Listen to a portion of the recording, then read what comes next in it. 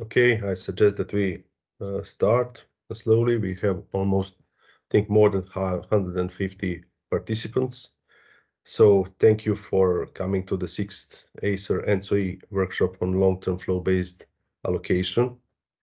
Yes, as we are getting closer to the implementation, it seems that topics that we are discussing are more interesting, more concrete, as well as some issues are more concrete. I think that we will have a lot to talk about today. Maybe first some rules on the workshop organization. Our chat will be disabled, so we will better organize it through Slido. So please use Slido for posting your questions and comments. You can use the direct link here, but it will also be copied in the chat. So you can provide your questions and comments during the whole meeting, during the presentations, but they will be processed during the discussion session. We plan to have a longer discussion session at the end of the meeting. Maybe we can take a question or two during or after the presentations, but then the discussion could diverge and there can be many questions. So we would rather keep it mainly for the last session of the meeting or the one before the last.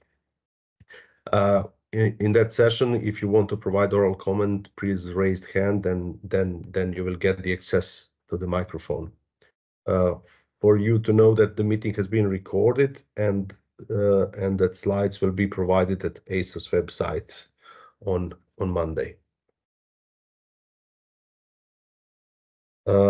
The agenda here, after the introductory remarks we are having now, Jim Wilson would provide the information on the implementation timeline and basic information about the implementation of long-term flow-based allocation in a short presentation. Then I would say the main topic from today is Cyriac's presentation on simulation results of long-term flow-based auctions, yearly simulations. After that, Martin Polk would provide ACER's views. Then after that, we will have Jérôme Lepage for market participants' views, but I think some of his colleagues from market participants would also join in this session or afterwards as well. Upon that, we would have a short session again from Martin Polk on the ways forward. Then I would open for the discussion. We reserved more than 1 hour, and all these times are indicative, so we will see as it comes. And at the end, we will try to wrap up, and Christophe Janscrew would provide closing remarks. If this is okay with you, I would now hand over to Jim. Jim, please. Thank you, Soren.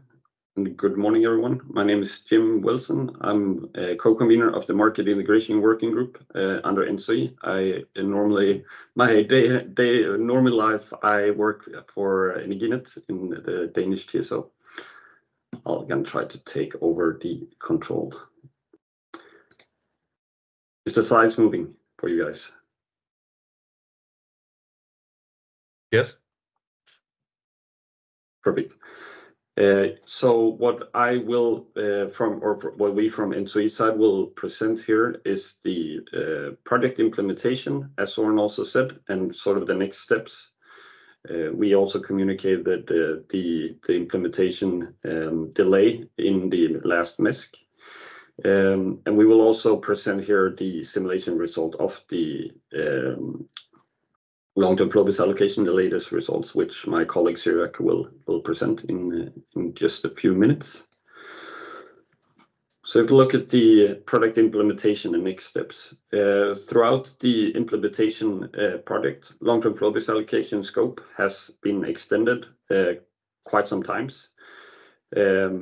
Both ACER and us as TSO has increased the requirement for the simulation tool and for JAO in terms of also collateral checks and the credit calculation, which has been updated throughout the 4 methodologies that we have needed to update to to be able to run a long-term flow-based allocation within the TSOs and JAO. When we have done these increase of requirements, this has also make it hard for JAO to prioritize. And as most of the people in this call are aware, also following the prioritization discussion, is that throughout the next 18 months, we have quite some projects to be implemented. IDAS, flow-based allocation day ahead in the Nordics, 15 minutes MTU, and so on and so forth, which also is projects that impact JAO. So this, every time we have moved the requirements and sort of moved the delay, it's been impacting JAO and their resources, of course. So that has led now that we and JAO is not able to implement long-term flow-based allocation by the current deadline, November 2024, for yearly auction of 2025. And this implies that the next deadline then, or the delayed deadline, is November 2025 for the auction of yearly capacity 2026. This is the earliest go live date, as the auction needs to start with yearly capacity. And this is also a disclaimer here. This is based if we don't do any further update or requirement change in terms of both what the TSOs need and also what IT implementation is needed for JAO.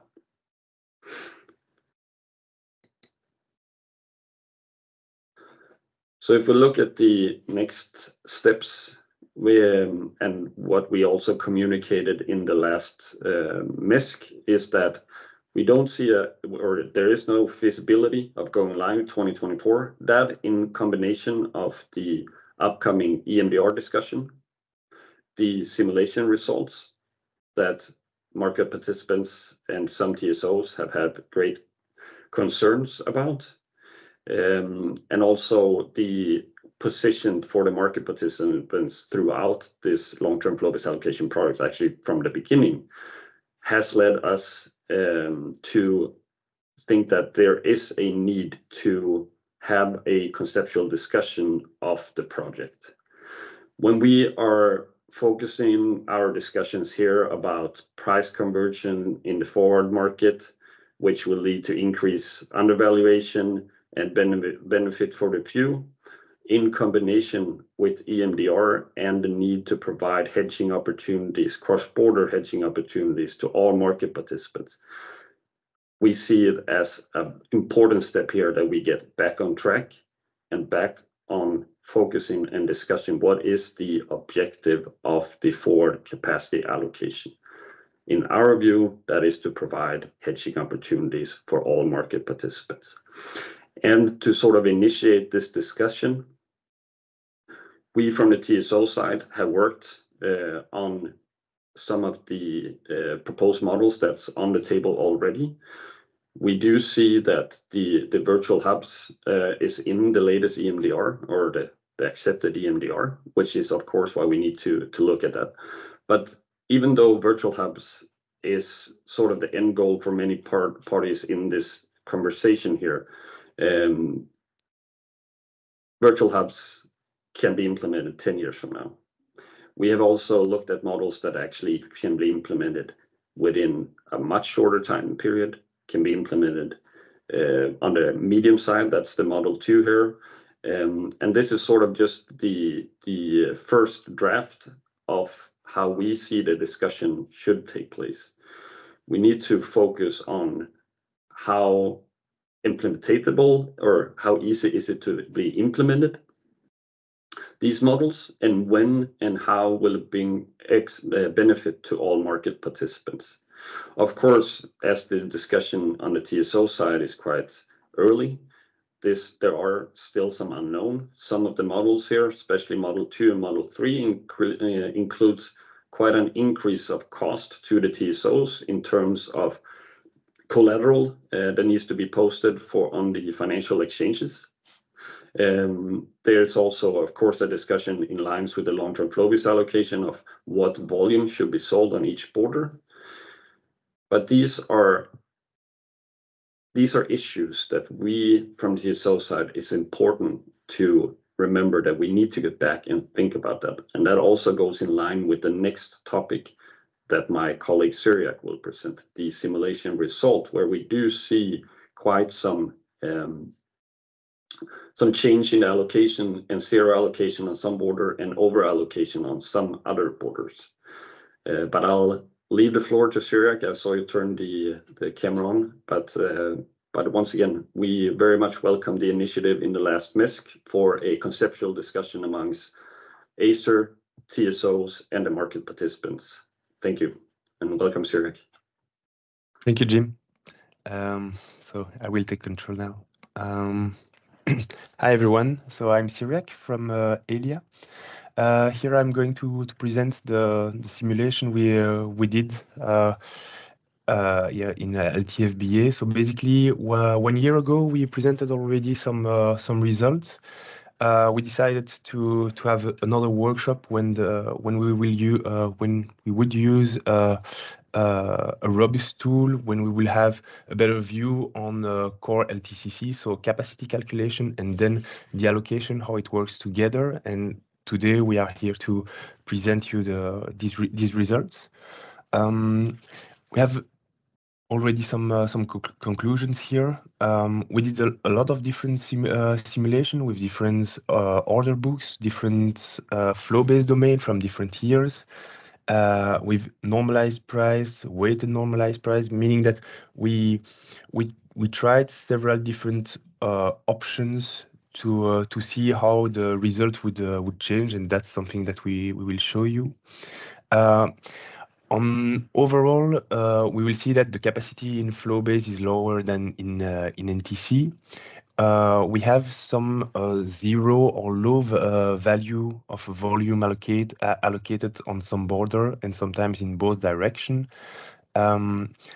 We also increased the min-RAM for simulation to see what would be the effect, and we see that this doesn't really mitigate the effect of low and zero allocation on some border. And finally, if we have these zero or low values, it's also due to our allocation algorithm and the objective function that we use, because we maximize the bid price times the accepted volume.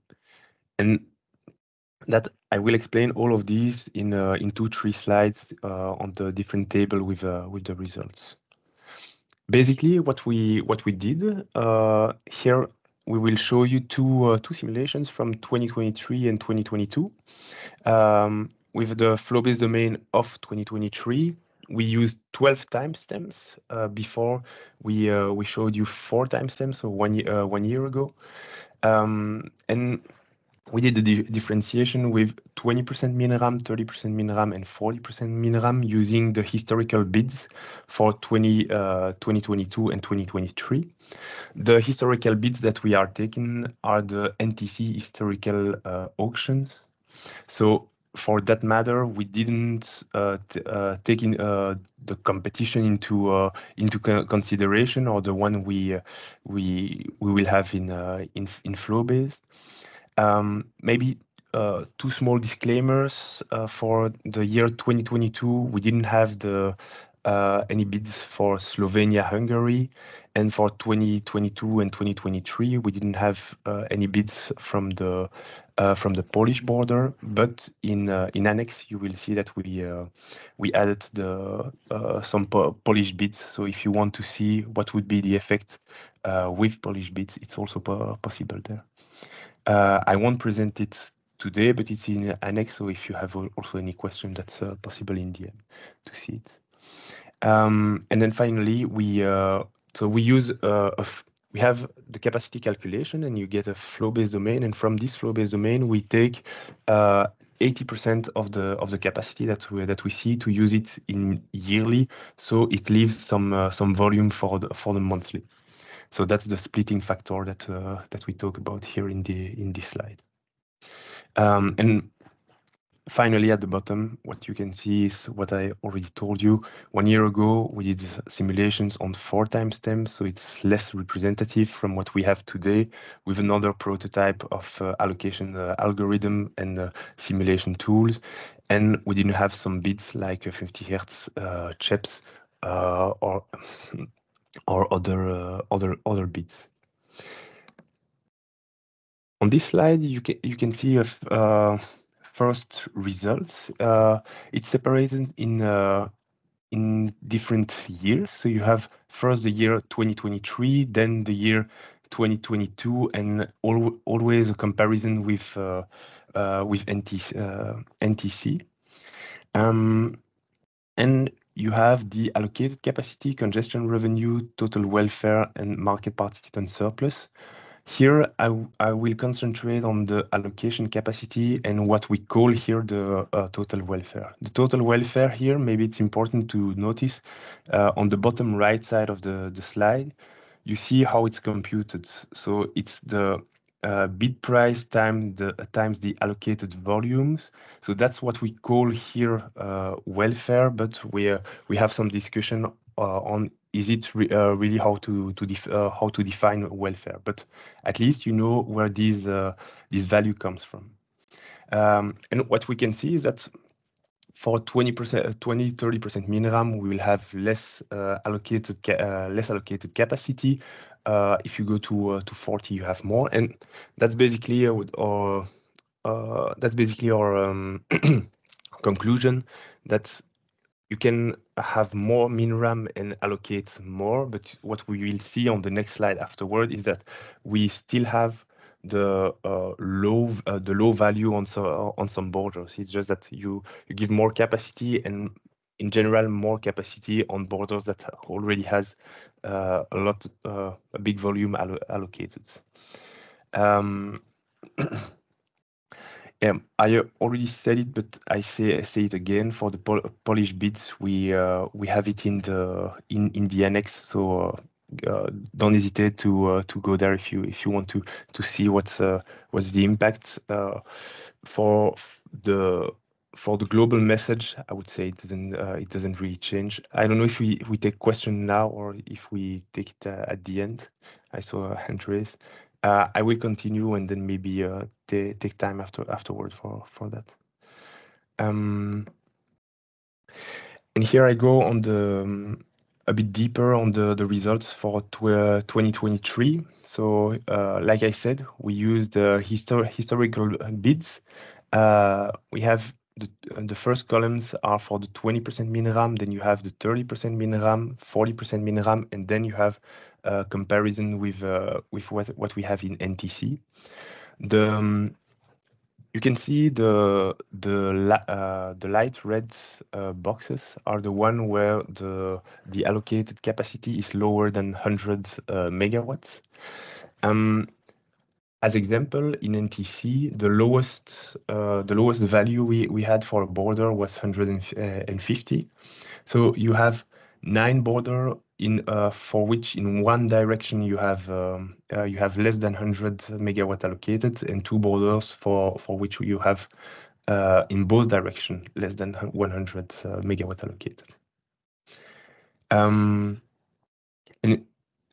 here it's basically for this presentation, because if you go to the slide here for 2022, you have more or less the same results. You see also in dark red, that's the border where you had already quite a high capacity allocated. You have even more if you have more minram. So you can see also what's the impact of adding minram. You see that you have less box in light red, but you still have some zero values. So thank you. I think I will then let the presentation. I can go right away to the ACER presentation, because the rest is the annex. You can go through them if you want, but after the presentation, yeah. And Martin, I will give you the word. Thank you. Thank you, Cyriac. So good morning, everyone. Also from my side, I'm Martin Flood, I come from ACER. Not sure we will have questions now. Zoran, how do you imagine that? Should I continue or we have questions at the end? Maybe we can take one question now and Okay. and then continue. But I would really encourage questions at the discussion session. Yeah, Helen, please. No, I just wanted to ask if you can share the link for the questions, because unless it's only me, I don't see it in the chat. And so far, I think we had two questions for the presentation, first of Jim. We just wanted to ask regarding the slide you presented with the model 2.0. If you could elaborate on what is the objective around the move to obligation. So if you have a view on what is the purpose there, or what is what you try to achieve with this switch. And we also had a question on the delay. If you can elaborate on the reason for the fact that it's not possible in November 2024. If you can explain what the issues are, just to understand a bit better. And again, if you can share the link to the Slido, it would be great. Thank you. Yes, we will again share the link to the Slido in the chat, I think. Jim, please, you can answer the question in the meantime. The chat, just for practical reasons, sorry to insist, but the chat, we cannot access it. So I think if you share it, we don't see it. So you don't see it at all? No, exactly. Okay. Unless it's only me, but we don't see anything when we click on chat. That's why we don't have the link. Okay, and now it's okay. Okay. Thank you.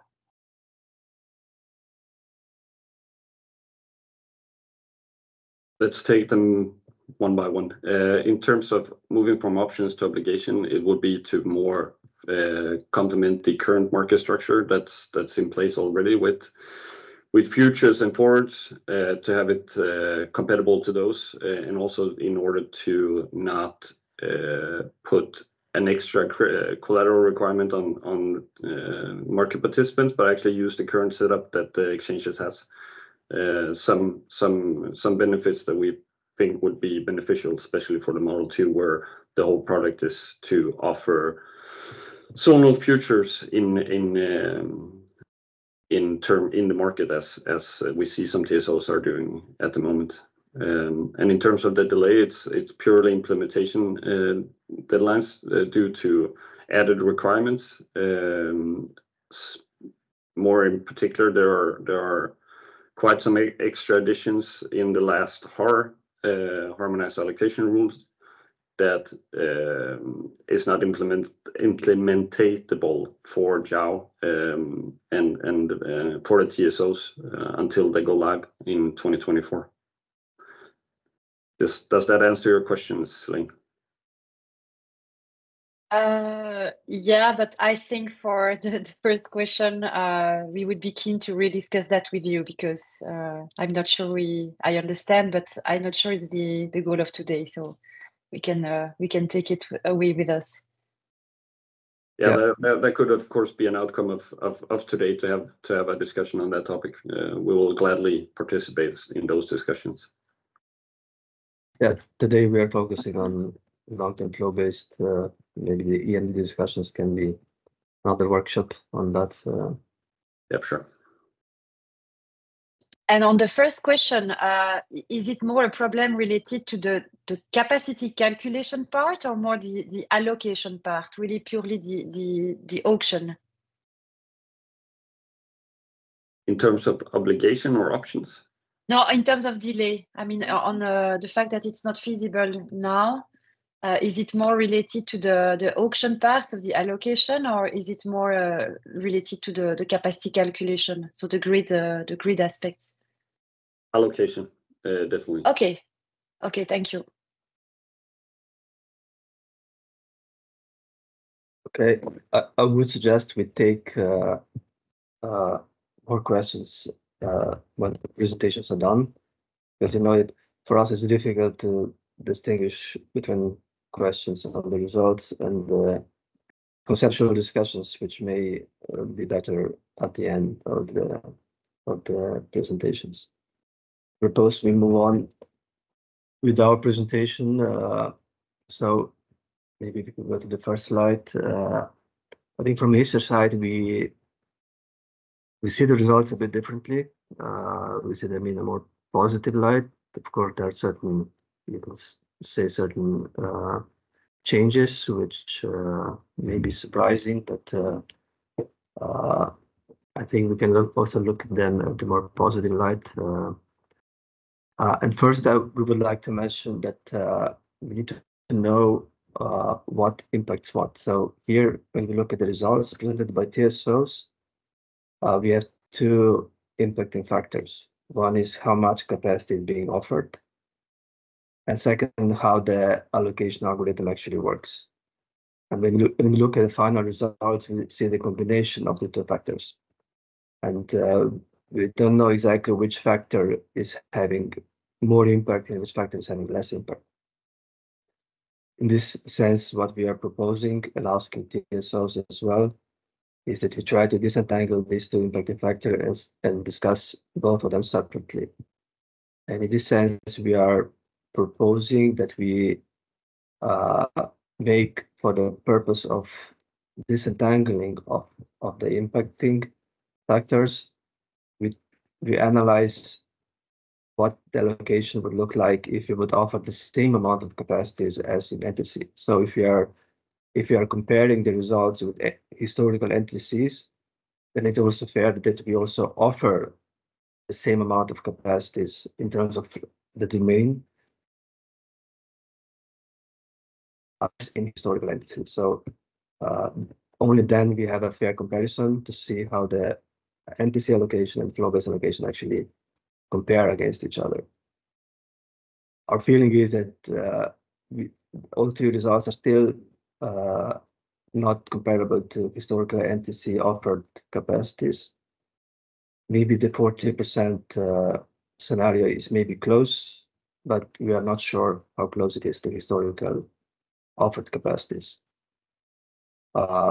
This is not to say that, of course, if you offer the same amount of capacities, there will be high capacities in every border. But still, we can expect some changes in the results if we make a fair comparison. Next slide, please. So in this sense, indeed, what we would ask for TSOs is to make a test with the flow-based domain, which uses historical entities as a benchmark. This does not mean that we ask TSOs that they need to offer the same amount of capacity as historical entities. Sorry, because capacities can be different from year to year, but at least what we think that the offered domain in flow-based should not be significantly smaller than historical entity domain. So in this sense, we are proposing this benchmarking when we are discussing the offered capacities, and when we are discussing the allocation principles, we need to compare the same things, not different things. Please, next slide. So, and here we want to engage a bit in the conceptual discussion. What is actually the purpose of transmission rights, at least seen from the ACER side? So here the Bible of FCA regulation is Article 9 of Regulation 9.3 2019. And here it says the TSOs shall issue long-term transmission rights unless assessment of the forward market on the bidding zone borders performed by the competent regulatory authorities shows that there are sufficient hedging opportunities in the concerned bidding zones. And this highlighted point shows that the transmission rights are actually indirect mean to increase the hedging opportunities within bidding zones. So if there are sufficient opportunities within bidding zones, there is no need for transmission rights for cross-zonal hedging opportunities offered by TSOs. That's because the cross-zonal price risks are always a derivation or combination of price risks within the zones. So the price risks within the zones are primary, and price risk across the zones are sort of secondary.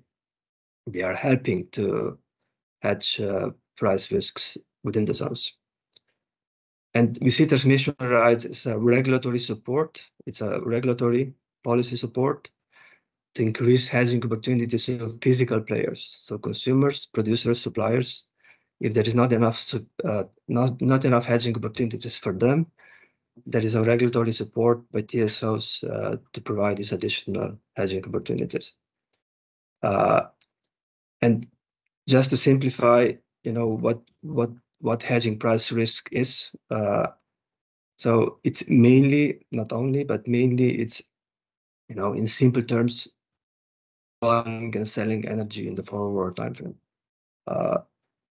So for producers and consumers, hedging is buying and selling energy in the forward time frame. Of course, if you are buying and selling in different bidding zones, this also requires hedging across the border. But if you only buy in one zone or only sell in one zone, you only buy and sell energy in the forward time frame. And here, what we want to emphasize is that hedging opportunity is not only accessibility of hedging products, but it's also competitiveness. At what price do you get a certain product? So it's not only that you can buy it or sell it, but also at what price is the price competitive? Is the price cheap for consumers? Is the price high enough for producers? So transmission rights aim to increase both, not just accessibility of hedging products, but also competitiveness of hedging products. Next slide, please.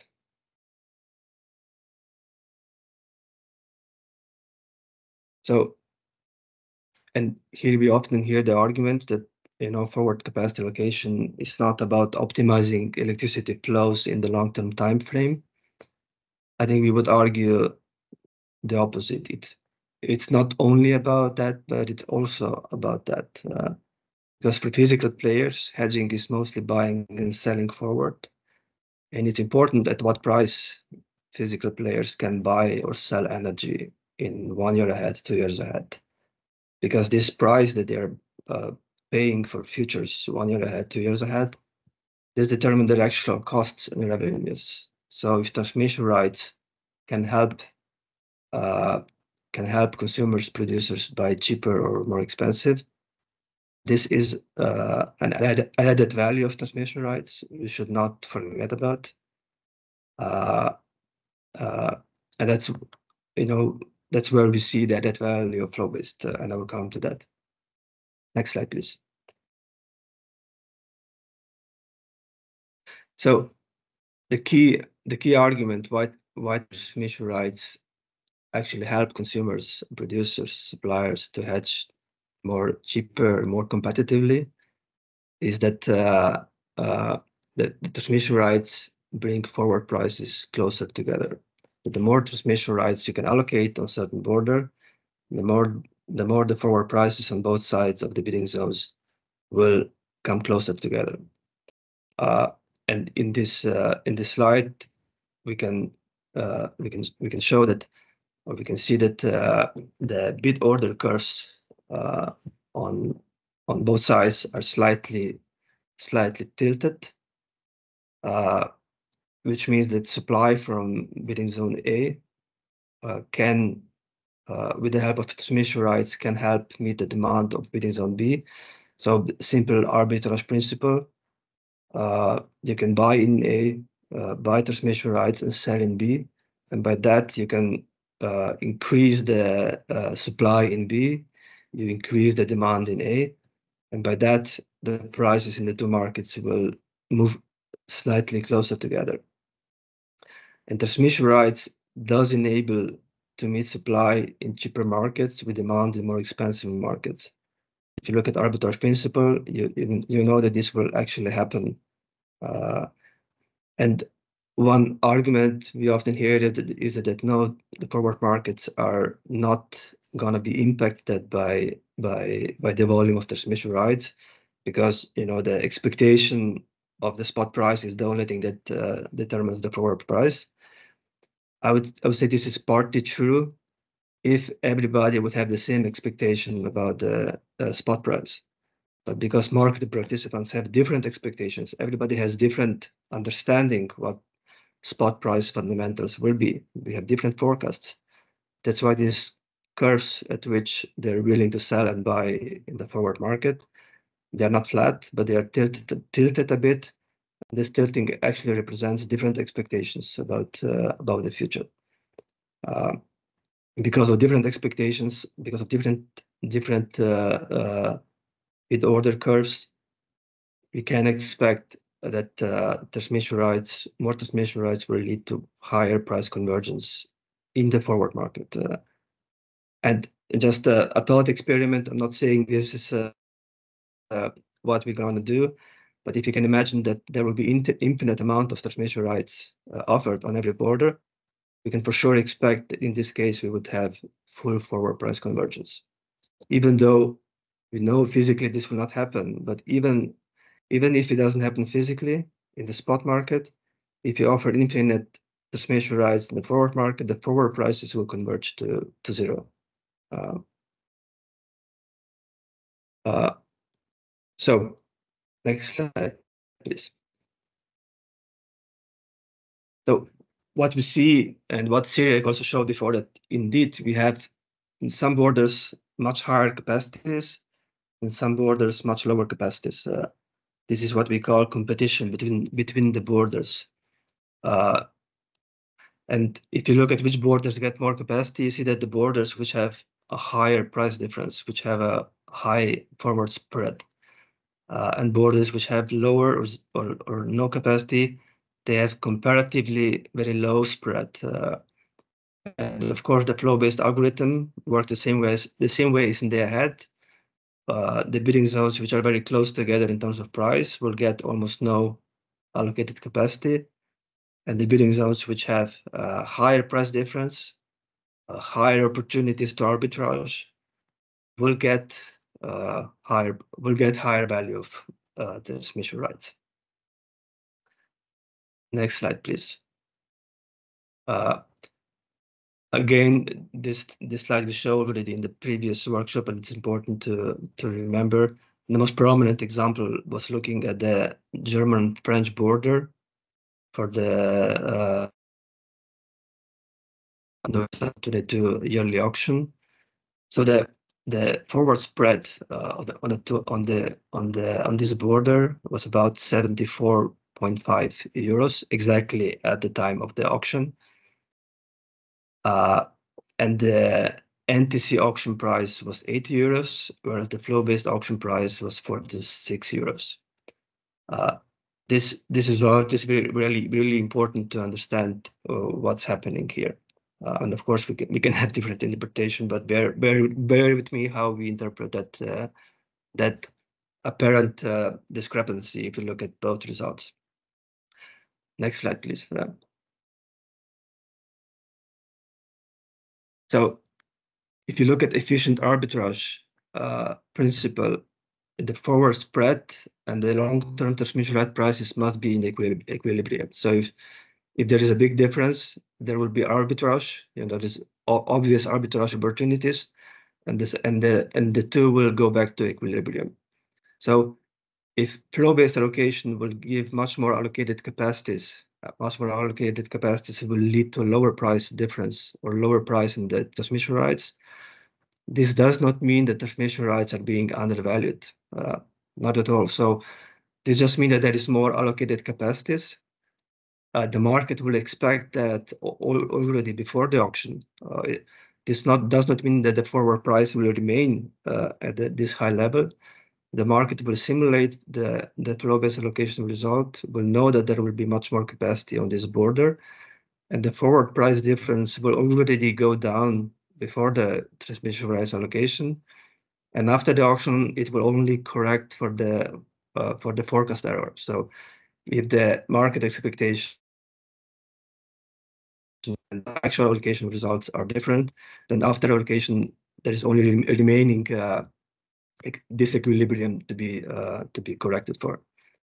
But still, you know, assuming that indeed the transmission rights go from 80 euros to 46 euros, this can approximately mean that actual forward price difference will go from 74 euros to 46 euros, and this means that the forward price difference will be lower, much lower than it was in the NTC environment.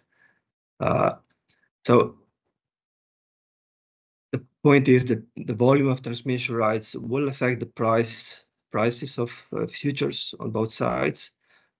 In this case, for example, we can expect that the French futures, because the market has less depth than the German market, will go significantly down, and the lower price of French futures will enable consumers, producers, to buy, sell these futures at lower price, and that is important benefit of this result. Next slide, please. So, in this sense, we would like to emphasize that the overall impact of flow-based is to increase market integration. So to bring those forward prices closer together, to increase the price convergence. But of course, you know, if you assume the same level of capacity being offered, and that is the objective of the flow-based algorithm, to increase the economic surplus. Economic surplus in the whole region increases the price convergence, and that is the benefit we should not forget about. Next slide, please.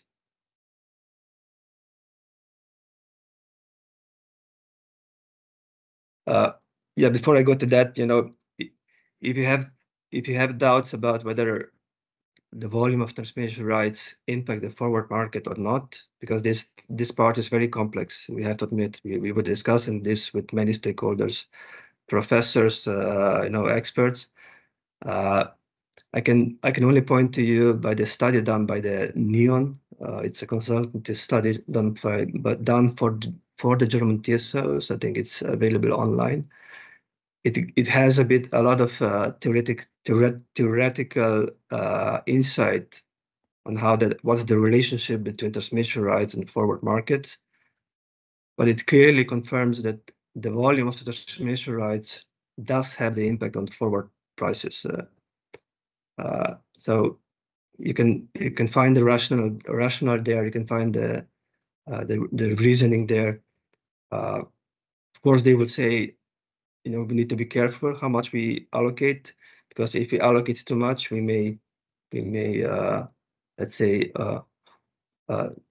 bring the forward markets too close together, more closer than what is possible by the physical capacity. But the point is that the volume of transmission rights does have the impact on the forward prices on both sides of the border. This final two slides I want to mention is that the spread in the forward market is also quite well correlated with the volatility of the spread. So here we made an analysis what's the correlation between the annual spreads and annual volatility on all core borders. So we took all the core borders and we calculated the spread, annual spread, and calculated annual volatility. For volatility, we took the variance and standard deviation, so two types of measures. And then we do the correlation, you know, the question is, are the borders with higher spread also having higher volatility? Is there any relationship or not? And what we see is that in most cases, yes, the borders with higher spread also have higher volatility. in some years this correlation is a bit lower, but still in general you can say this is a good approximation that borders with high spread will also have high volatility. And in the next slide, Zona, please, we have the same results for the directional spread. So if you look at only one direction, in this case the correlations are better, but of course because you know, the lots of zeros in the statistics in the correlation analysis, that's why these results are better. But the point we're trying to make here is that the borders which have higher spread also have higher price volatility. So those two sort of move together. And I think this was my last slide for this part. Oh, sorry, yeah. Just also to remind a bit, you know, why are we here and where do we stand currently? So this project has a lot of history behind. You know, the ACER regulation entered into force in 2016. Then there needs to be a proposal for long-term capacity calculation. I think this is 6 months after approval of the day-ahead capacity calculation. And we had a lot of discussions with TSOs and arrays about what to do because the simulation of TSOs first tried with coordinated entity approach.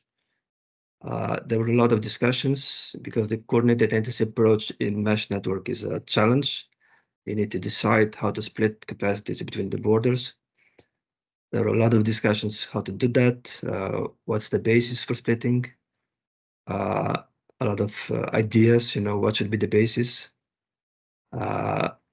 Also a bit of, I would say softly like competition among TSOs and arrays, you know, what who should get more capacity on which border. But at the end, you know, there was a lot of delay because of that. We didn't see a way forward, and at the end, it was more or less common agreement that the coordinated entity approach is a dead end. So we didn't see a way forward to proceed with coordinated entity. And for that reason, TSOs then start working on the flow-based approach. They proposed the flow-based methodology. This was later approved by ACER. And then subsequently, there were 4 different methodologies being amended for the allocation part. So the firmness remuneration cost algorithm methodology, sorry, not the algorithm, the single allocation platform methodology, HAR methodology. So all these methodologies have been amended. There's a lot of work being done on that as well, on TSO sides, on the ACER side. And we are now, you know, 1 or 2 years ahead of implementation. So it's not so easy to discuss, you know, just changing something completely or discarding everything. There is a lot of history behind, a lot of reasons behind why we are here, where we are. Next slide, please. So just summary, what we have learned from the past is that agreeing on coordinated NTCs in core CCR was not possible. This led to difficult discussions on who should get capacity and why. At that time, you know, we also proposed a statistical approach instead of scenario-based approach, but it was too early for TSOs to swallow this change. So we ended up with scenario-based approach, even though some, you know, if you look at from today's perspective, it might have been better to go for a statistical approach. But at that time, the time wasn't right enough. And final point I want to make is that we are already under significant delay. So if we look at when implementation would normally have to be done is in February 2022, if you take into account 6 months for approval of the methodology and about 2 years of implementation. So, and we are far behind this legal deadline. And yeah, we should not forget about that we are in delay, and that there are certain legal obligations to be met. Next slide. I'm not sure if I have anything else. No, that's all from my side.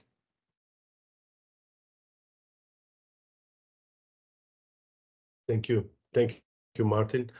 There are already some questions in the slide, though, but before going to them, we would like also to first to, let's say, group them and coordinate on them. So I suggest that we continue with Jerome's slides and then discuss later. Perfect. Thank you very much, Zoran. And Jim, Syriac, and Martin for the interventions previously. So my name is Jérôme Lepage. I chair the Electricity Committee at Energy Traders Europe. And the slides I'm going to present today have been developed in common with my colleagues from Eurelectric, who are also on the call. So if there's any specification to add, they are welcome also to take the floor. So we're gonna present a few thoughts and reflection on how to make sure that the long-term transmission rights indeed meet the market's hedging needs. And we're gonna start because it's both a technical debate, but also like a conceptual debate indeed today, as a reminder why we're collectively working on all this and what we're trying to improve. So small reminder about forward markets, and actually to start with, irrespective of long-term transmission rights, forward markets are here primarily to help market participants hedge their positions in advance of real time, to make sure that some of the price and volume risks are being secured, or like there's some form of insurance against short-term fluctuations of those prices and volumes. This is something that is important for consumers, but also for producers, each of them having also different time horizons at which they seek to hedge their portfolio.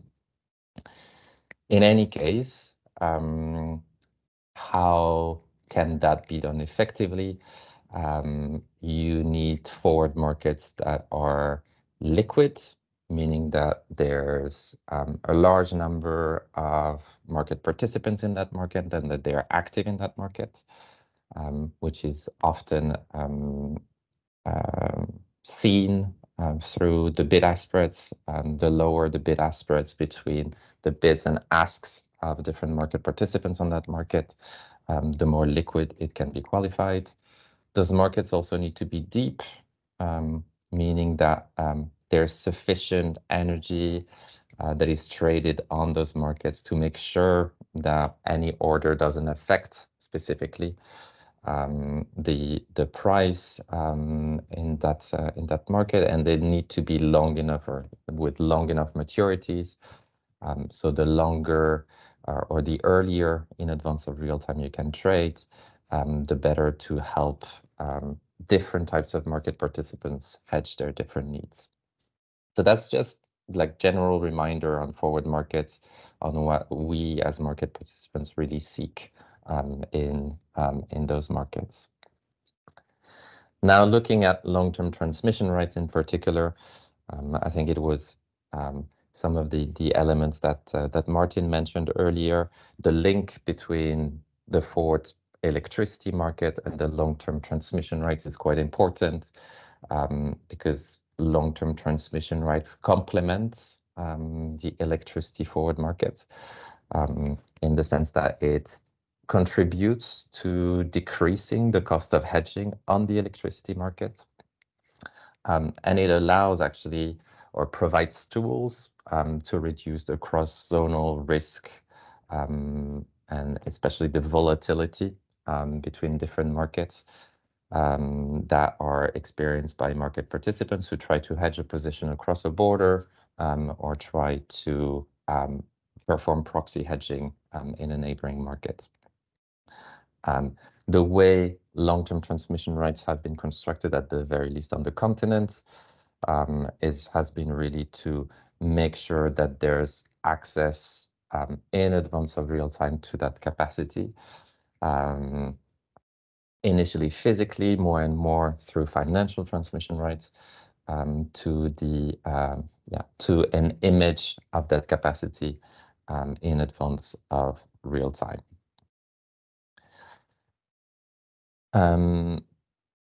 Last point on resetting the framework, the legislation so far with the regulation 2019-943 and the FCA guideline really focus on cross-zonal capacity calculation on the one hand and allocation of long-term transmission rights on the other hand. With very little elements on the forward electricity markets themselves. So indeed they're mentioned, and the liquidity of such market is mentioned as important, but the legislation really goes in depth, like mainly on the capacity aspects, so both calculation and allocation. With the reform of market design that should be approved shortly, there's a greater focus on the liquidity of forward electricity markets themselves, and to try to find means to make sure that there's effective hedging of price risk, irrespective of whether this is within one zone or across bidding zones. And this is, of course, like the famous impact assessment that will need to be performed by the European Commission, with different elements that relate both to liquidity within zones and liquidity across zones. So this is a little bit for setting the stage. Now, looking at where we are at the moment, we're going to spend a little bit of time on the question of long-term flow-based allocation.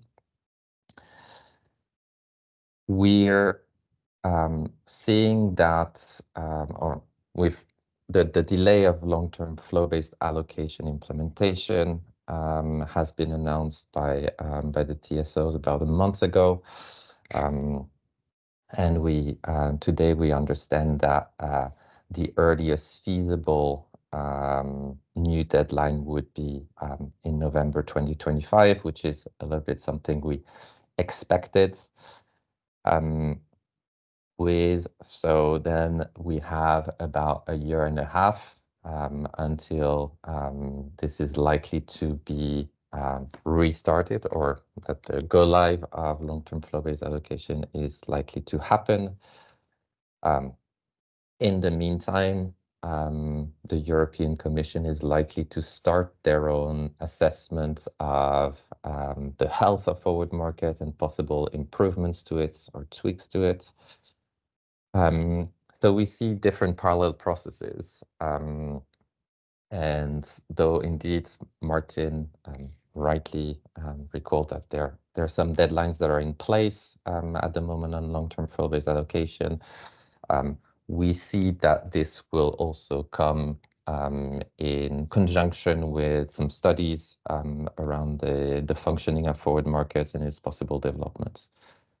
So the question is really for us, how do we make the most of this new context, where it's not only going to be about improvement to the current system, but potentially like a greater reflection on how those markets function and how the long-term rights are being allocated, with all kinds of small improvements or quick wins to massive changes in the system. What we are concerned with on the side of Energy Traders Europe and Eurelectric with the developments around long-term flow-based allocation, or the allocation on a flow-based methodology of long-term transmission rights, are three things. This is not a surprise. We've mentioned those at a number of occasions. The first one is a bit fundamental around the economic efficiency gain. So that's the requirement that is in the regulation and the FCA guideline around making sure that the allocation on a flow-based methodology actually does bring additional economic efficiency compared to a coordinated NCC approach. And for the moment, and we'll go into that, we've seen how there are some projections around the economic surplus of that auction. But so far, we're still in doubt, or let's say the market still remains to be convinced around the actual economic efficiency beyond the concept of the auction in itself. Now, bearing in mind that general concern, there are also two related concerns directly linked to the fact that flow-based allocation means one allocation through a single auction based on an optimization algorithm that seeks to optimize and increase the auction surplus, which is, so that's our number two, the fair access to capacity for all market participants, because in that single auction, borders will compete between themselves for capacity, and that creates dangers of low or zero capacity at some borders. This was exemplified in some of the TSO's projections. And number three, concerns around how to make the best use possible of capacity. And that's very much related to the question of collateral posting for a massive auction for the whole region, whereby the bids themselves may be de-optimized just because of the collateral requirements that are far too high. So we'll go into those 1, 2, and 3 elements in turn, and you'll see we'll spend a little bit more time on the second one around the fair access to capacity for all market participants in all regions. So the first concern around the economic efficiency of the long-term flow-based allocation of transmission rights. One thing that we want to remind, and there I think that we're not completely in line with what Martin said earlier. Especially in the core region, when we talk about allocating long-term transmission right, we're not talking about allocating flows. The allocation of electricity flows at borders happens in the day-ahead and intraday time frame. Here, we're talking about maybe the projection in the long term or far in advance of real time of flows that will be allocated in the day-ahead and intraday market. And I think this is quite different. And we also see, and this was recalled earlier, that the choice for flow-based allocation, not for the flow-based capacity calculation, but for the allocation, was largely guided by the difficulties in an implemented coordinated NTC. Bearing all this in mind, there have been simulation by the TSOs and rerun by ACER, and more are coming today around the economic surplus that long-term flow-based, in general, with or without MinRAMs, can add to ATC. Two things around this. So it does look at the benefits of the flow-based auction in itself, or the flow-based system as a whole, not necessarily distinguishing between the calculation aspect of it and the allocation aspect of it. And this was also pointed out by Martin. And indeed, we do agree that it will be very important to look into this. And generally, this is also where we see that the benefits of the flow-based auction in itself will need to be distinguished from the benefits of the calculation more specifically. So understanding which part belongs to which element of the whole flow-based system will be very important. The fact that we see a difference at the moment between the NTC, the existing NTC allocation, and projections around flow-based calculation plus allocation doesn't necessarily make us understand how the evolution and the fluctuation of flow-based parameters versus the fluctuation of NTC parameters, like how this combines, and especially how the element of making sure that we allocate, so the allocation part of the system will ensure like added value and economic efficiency of the system. And we also need to better understand how specific modes of allocating transmission rights and or calculating the capacity for them will be compatible with some possible evolutions that the European Commission has been tasked to study for the years to come. So including multi-year transmission rights or more frequent auctions, et cetera, et cetera. That makes us come to like the proposals around, like our proposals from the market around these elements, which is to make sure that, so today we see quite a lot of new data coming. Some of it we very much welcome, deeper analysis. We'd love to make sure that those elements, this new data, is fully understood and broken down in the different elements.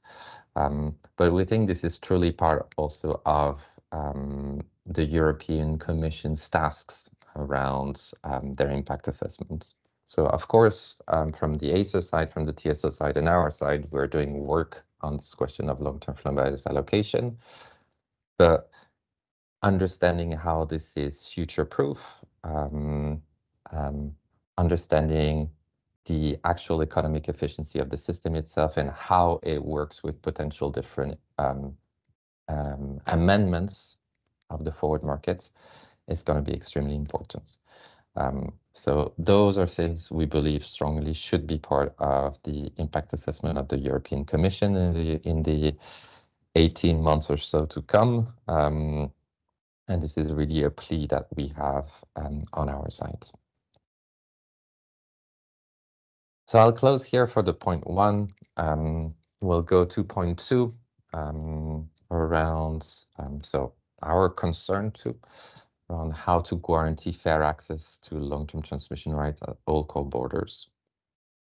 As I said earlier, the single auction with an optimization function seeking to increase the auction surplus means that there is a competition between different borders at the same time. The results of that, and we've seen that in some of the simulations that Cyriac presented earlier. There are some borders with zero capacity at all, and quite a lot of borders with fairly low capacity, while some borders have like an exponential volume of capacity that is allocated to them. here is not so much what we're proposing or what we looked at, but or what we would love other partners to look at. But we did some homework on our site together, like Energy Traders Europe and Euroelectric. We commissioned simulations by ACER-ENTSO E to see how guaranteeing, so applying some mitigation measures to the long-term flow-based allocation, and how guaranteeing certain minimum volumes of capacity at each border of the core region, what the effect of that would be on the economic surplus generated by the auction itself. So we'll present that in the next few slides. But fundamentally, we looked at what effect, all things equal, this could have, like basically allocating the equivalent of 50% of the historical capacities allocated through the NTCs in the past would have on the auction surplus. And we compare that also to small variations in flow-based parameters to understand the orders of magnitude of what does it mean to change the allocation part, so applying minimum volumes. What does it change compared to the calculation part? Like what would happen if there were small modification in PTDFs and RAMs, etc., applied by the TSOs? So in the next 3 slides, I'm going to go over that, like the exercise that we done with consultants from Insights. We're going to go rather quickly around it. The consultants are here with us, so if there are any specific detailed questions, we'll be happy to take them and for them to help us answer those. Basically, we took a little bit like the initial simulation of the TSOs last year. We took 4 timestamps spread out throughout the year. We did use day-ahead flow-based domains, since until now, at least the flow-based domain computed by the TSO were not publicly available. And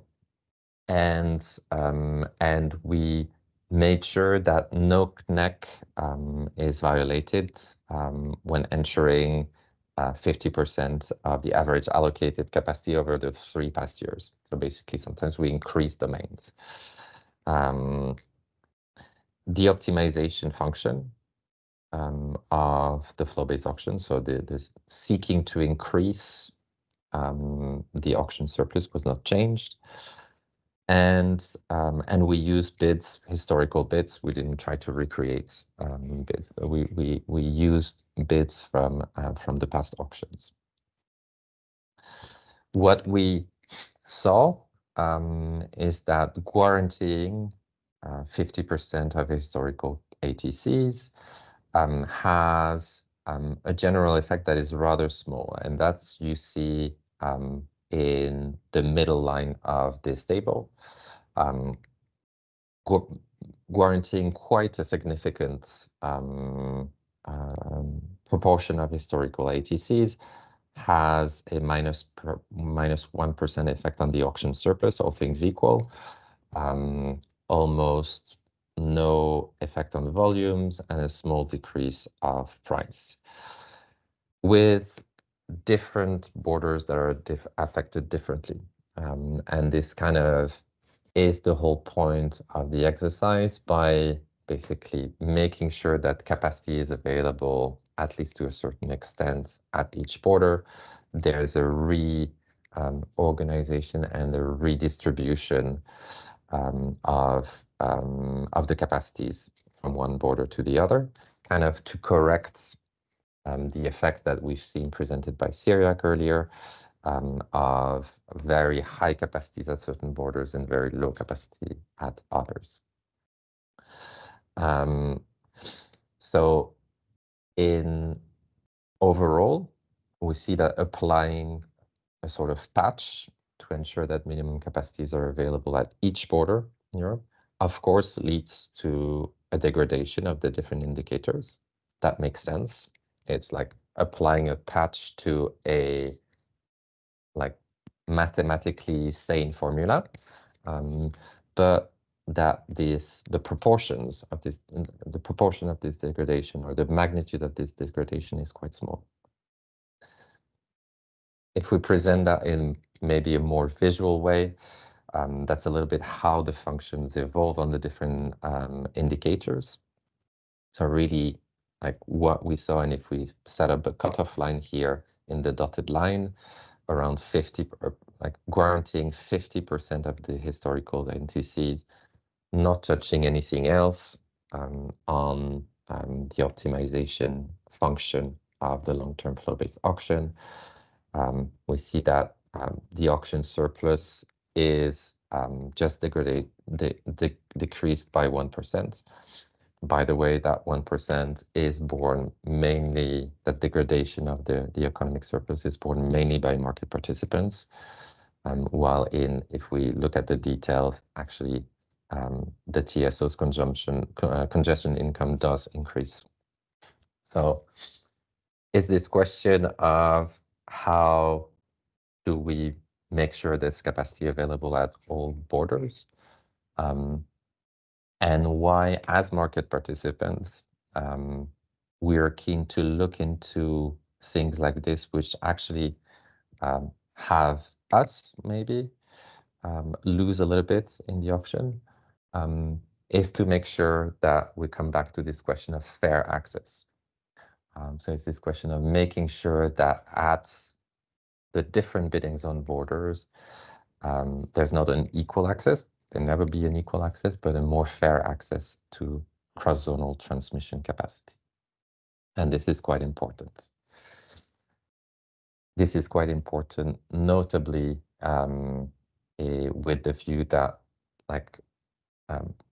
increasing the auction surplus in itself is an important optimization function for the auction in itself, but it doesn't take account of all the externalities around the auction, and especially making sure that different market participants from different zones, and especially from less liquid zones, do have access to cross-zonal capacity.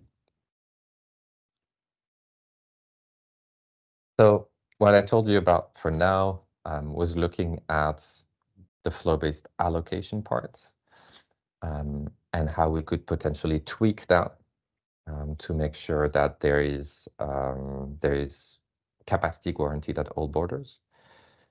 And we wanted to understand what that -1% of auction surplus meant in comparison to possible variations in the capacity calculation parts. So we asked ENTSITE to look into small variation in flow-based parameters, so mainly PTDFs and RAMs, and make them vary between 5 and 10%. Here we present the -10 plus 10%. It's like random variations. And through those variations, there's like looking at those variations, there's an impact of this variation of almost -3% of the auction surplus. So again, this is all things equal based on the ahead flow-based domains, but this shows how the potential impact of things that move in the calculation and things that move in the allocation. Like it shows their order of magnitude and how we could potentially decide to focus on one or the other and put mitigation measures on one or the other.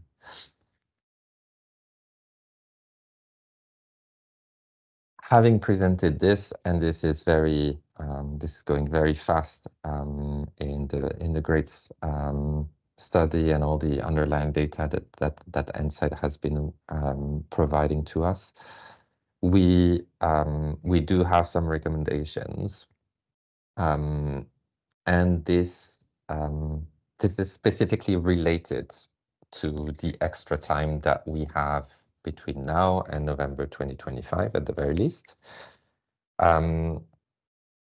is look at, okay, we still need, in terms of our concern one, to make sure that we fully understand the economic efficiency of long-term flow-based allocation in addition to the calculation. We need to understand how this will be applicable in the future, but in the meantime, long-term flow-based does remain something which is mandated by deadlines set by ACER. And we need to understand if we can all agree, and hopefully that we can all agree to make sure that there are mitigation measures in place to make sure that minimum capacities are allocated at all core borders. And agree on a specific methodology and on a metric. What we looked at, the historical ATCs allocated over the past 3 years may not be the perfect metric, but it was one that we chose, and it could be another one. And it's really the time now, we believe, to discuss how to guarantee minimum capacities and on what to base them. And of course, to test that solution, make sure that it's something that is implementable by JAO, and that this is available before go live. Because once again, and as we've seen in other projects, what is important to us is really to make sure that we have an instrument that is implemented when it's implemented that brings positive benefits for the market and for society as a whole, so improving social welfare. Our third concern, you remember, was around making sure that we use capacity best. And that means that market participants are able to bid where it's important for them and are able to secure capacity where they need it and where it's gonna help their local hedging. So reminder, one flow-based auction means all capacity bids for all borders are placed at the same time. And that means they also need to be financial guaranteed at the same time. So this creates something very complex and financially very burdensome for market participants, to a level where they may choose to place one bid or the other when they didn't have to make that choice earlier, because remember, the capacity auctions for different borders were sequential. So you didn't have a set aside of so much financial guarantee at once. So we know that the core TSOs have been studying different options to limit or collateral requirement or reduce those collateral requirements while still making sure that those auctions are finally secure for them. ACER has approved the solution currently proposed by the TSO while still looking at a long-term possibility. We believe that it's very important that the ultimate solution, which looks at forward electricity markets, price spreads to set a cap on those collateral requirements and includes bill filtering during the auction process, it is not the enduring solution at the end of the process, but it's the solution that needs to be implemented for the auction from the beginning. So this is key to make sure that those caps are calculated the right way, and also that bids are not filtered at the wrong moments in the long process of bidding and then the actual running of the auction. So our proposals on this is really, again, to make sure that we use the time that we have until at least November 2024, 2025, sorry, to make sure that that enduring solution is included in the TSOs, and we understand also JAO's pipeline, and make sure this is properly tested and implemented before go live. I'll finish, and so this is the third part, not the second part, in terms of our proposals for the way forward. Just remember where we stand. Again, forward markets are essential for market participants. They still represent an enormous part of how electricity is being traded. And remember that, and we've seen that in all the discussions around market design reform, that their importance has been highlighted in terms of making sure that they help shield consumers against short-term price risks, and although market participants also against a series of risks. And they also contribute to sending signals for investment to electricity producers, to flexibility developers, but also to the system operators for investments in transmission or distribution. Long-term transmission rights are an important complement to forward electricity markets. They're not the end of it by far, but so they're part of that system, and we wish them to remain so. And they do make sure that, especially in the case of transactions over borders or proxy hedging, that they provide an extra way to protect yourself as a market participant against those risks that we just mentioned. And while this is all great in theory, we've seen a renewed interest from decision makers and policymakers over the past few months around the need to make sure that those markets function well, especially to protect consumers. And our proposed way forward, we've highlighted a number of recommendations. We thought it would be good to kind of see what we can all do. And we're not alone. The Commission, ACER, the TSOs, and us market participants are kind of in the same boat on this, and we all have things to do. At least we believe so. And we have seen things to do in a certain time frame.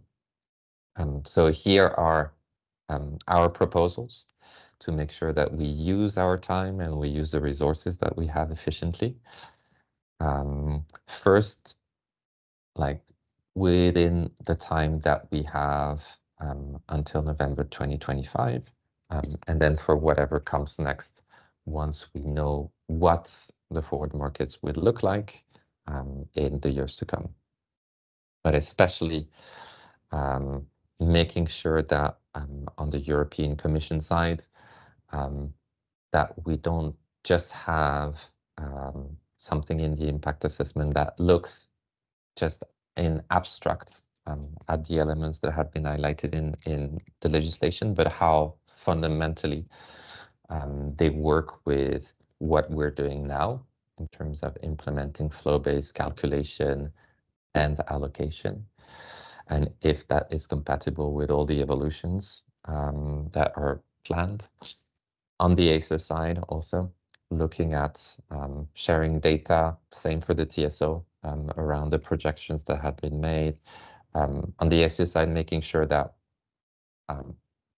as much as we understand it's difficult to say it's okay that deadlines slip, making sure that there is a clear new deadline that is set at least until November 2025, so that we understand how we can get to work, the TSOs can understand how they can get to work, etc., etc. On the TSO side, we'd love to make sure that those mitigation measures, some of the examples of which we presented, are studied and tested, and also that we move ahead with the implementation of limitations to collateral requirements. And we're also happy to make sure that that will chip in the impact assessment of the Commission, and that we contribute as much as we can to the TSO work on mitigation measure in especially. So all this with tight timelines, There's going to be a lot of work to do by November 2025 or before November 2025. And then we'll see where we are from there and how we can continue improving forward markets and the allocation of LTTRs. Thank you very much, Jerome. Yes, we are collecting the questions in the Slido. Many are related to previous simulations and Martin's presentation. There are also some questions to you, Jerome. So Martin would have a couple of slides here on ACER's proposals, also on the way forward. And I suggest that you maybe take your time and check the questions so we can then jump in the discussion session afterwards. I will take control now. Thank you, Zoran. So we put this slide deck at the end only because we wanted to give you further floor to present your proposals. And maybe on the first slide, we of course welcome discussions about alternatives. What are the possible ways to go forward?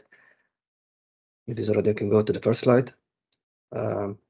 So we have been seeing with lots of interest the proposal of minimum ATCs. As we said, we are open to discuss the solution. We have some immediate concerns, which may not be a blocking point, but still it's important to highlight them if we have them. So first concern is, how do we agree on those minimum ATCs, given that we tried to agree on NTCs in the past, and we entered into a discussion who should get more or less, and what was the criteria and basis for getting more or less.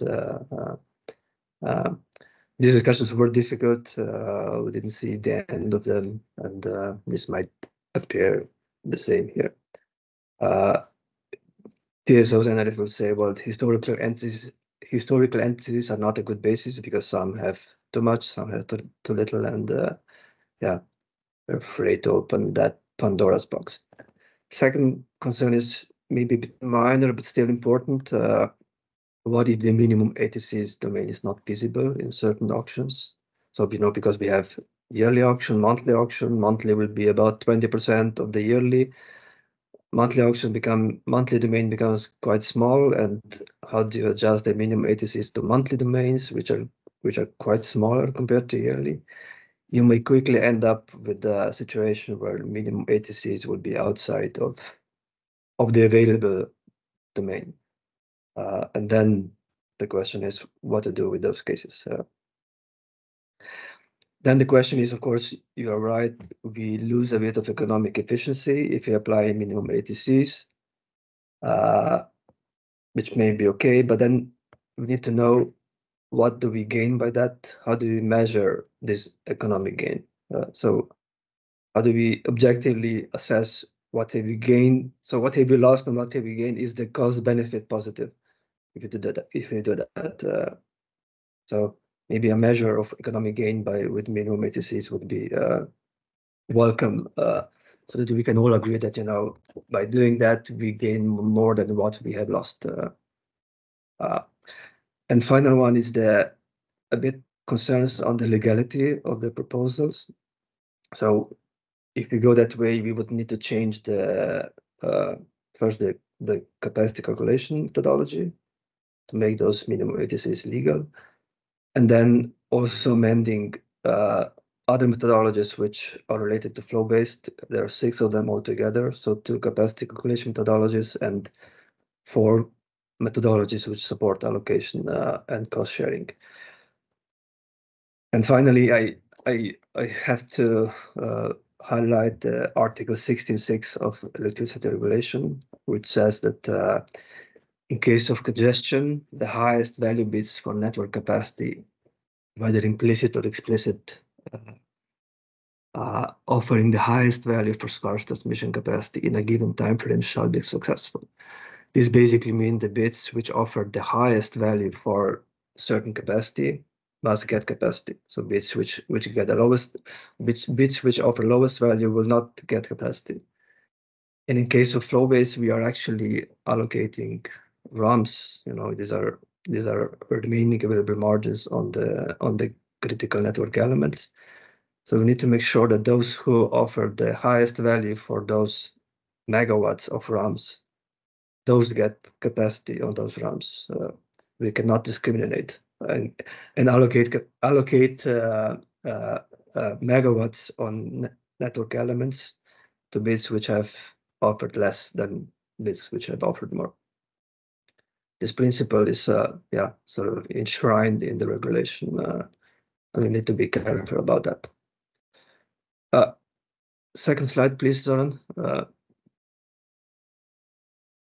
So looking into the future, so the question is this long-term flow-based a step in the wrong direction, or is it a step towards the right direction?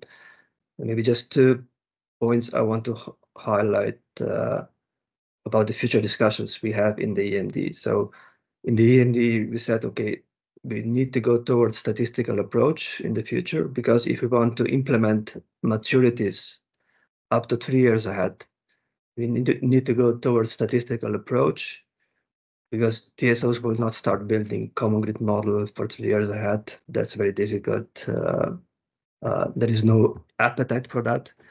So it's clear that if you look at these timeframes, you need to go to statistical approach for capacity calculation. And in core CCRs, in 5-10 years, there will be no statistics on NTCs or ATCs. So the only statistics you have from there ahead is the flow-based parameters. So in this sense, in core CCR, the statistical approach can only be based on the flow-based parameters. That's maybe first consideration we need to take into account. The second, in the EMD, there were discussions about which model to take, but in our view, there is the essence of discussion was either we have zone to zone or we have zone to hub. So that this remains open, but the way we understand these 2 models are on the table. And when we talk about zone to zone, I guess we talk about any zone to zone, because if you want to offer direct transmission right from Hungary to Germany or from Romania to Germany. So if anybody wants to have one leg transmission right from its zone towards the liquid hub, that would be the way to go. So to have any zone to any zone transmission right would be, I would say, a no regret approach if we go towards this model. So, and any zone to any zone transmission rights also require competition among the borders. So you cannot ex ante define what's the capacity between Germany, Hungary, or Poland and France. You need to offer the whole domain, and then the competition will determine which combination zone to zone will get certain transmission right. So in this respect, even with zone to zone model, the flow base and competition among the borders seems like a must, or seems like no other way. And the same applies for zone to hub. So zone to hub essentially requires to have competition among different borders, among different products. So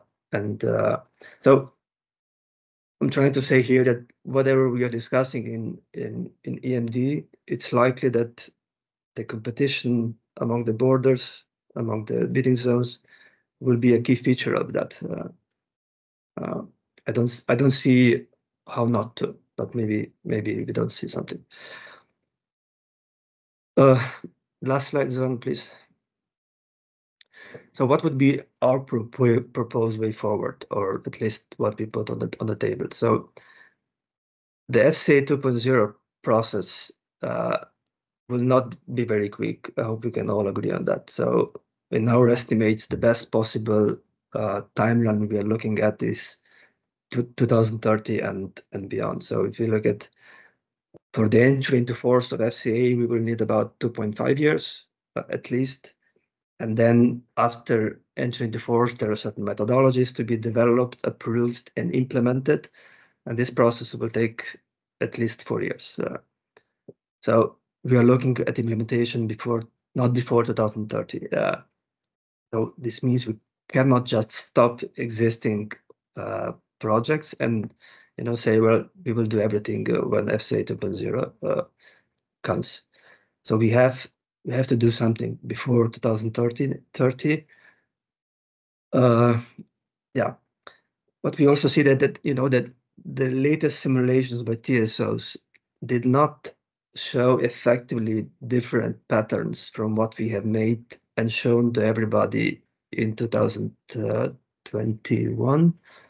I don't know the date exactly. So at that time, when we made the decision, we showed similar results, similar pattern. And of course, there was a discussion, but these simulations do not show something completely new. Of course, we can discuss, how much is being offered, but the pattern that some borders get more and some borders get less was there at that time.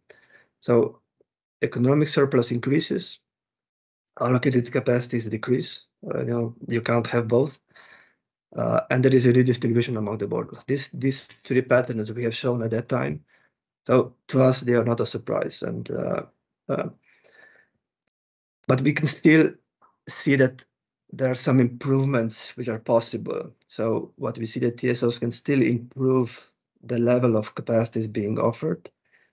And we propose here historical NTC as a benchmark, not as a minimum capacity, but at least as a benchmark so that we know that TSOs are offering a similar level, not something significantly smaller.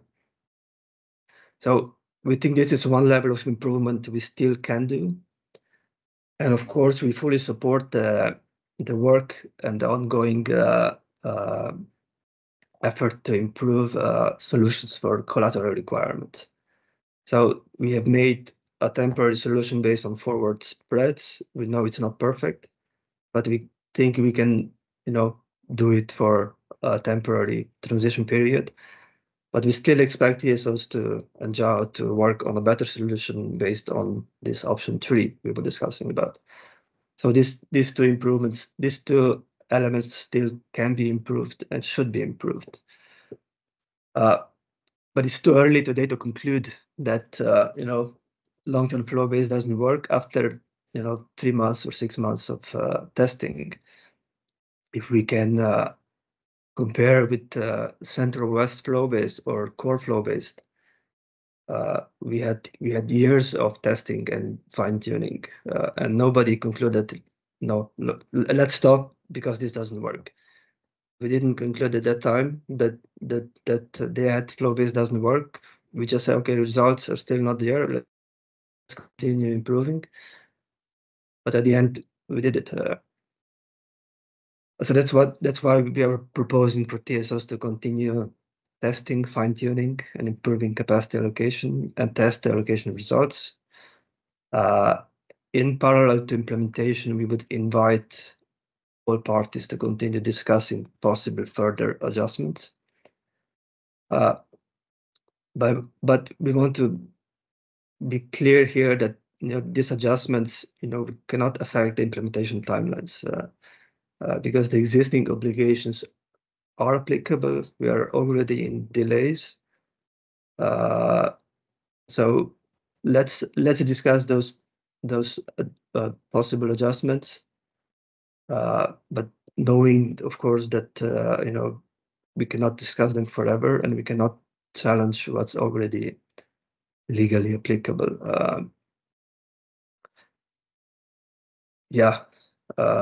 That would be our proposed way forward. Knowing that now we have 1 additional year to get ready, 1 additional year for discussions on the impacts. Let's take very good use of this additional year to do additional testing, additional fine-tuning, additional discussions to be ready for next year. I give the floor back to you, Zarad. Thank you. Thank you. That was the last slide. We have collected quite a lot of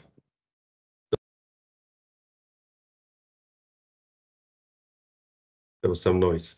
Quite a lot of questions. I would now read them. Those with most votes, I would say. I would start with in this order. For a couple of those first are for Martin, but later we also have some that are for Jerome and Syriac and so on. So you also see here the coordinates of our sliders, so you can add some more. So the first one would be by Paul Gisberts. Basic question: a longer-term allocation is about financial transmission rights. How can flow-based long-term allocation impacts welfare if actual physical allocation of cross-zonal capacity is only done at the ahead stage? Martin, please.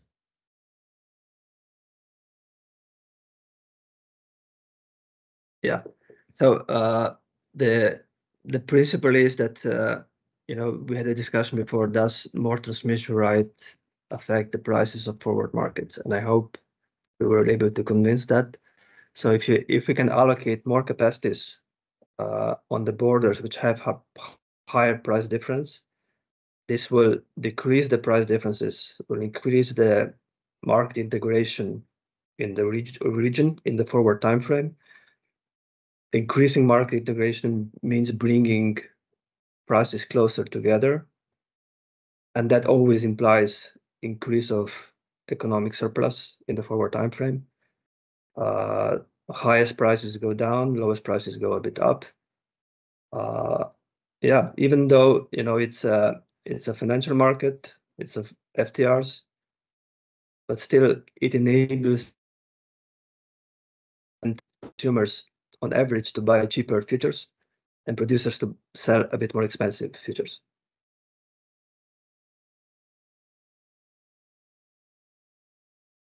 Thank you. From the same pot, but anonymous contributor, where does this objective of lowering the price difference in the forward time frame come from? This effect would probably be very temporary. What is the objective behind this?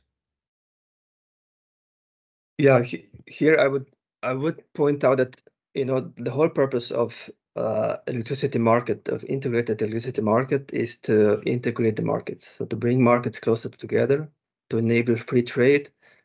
Free trade enables reduce price differences. This is the objective in all markets, also long-term markets. And I could reverse the question. So what's the reason why not to have this objective? Why would forward market be different in this regard? Why we should not integrate forward markets and bring them closer together? And I would say that this effect is not temporary. If you look at economic arbitrage, buying and selling in different markets, this has a permanent effect on the prices, not temporary effect.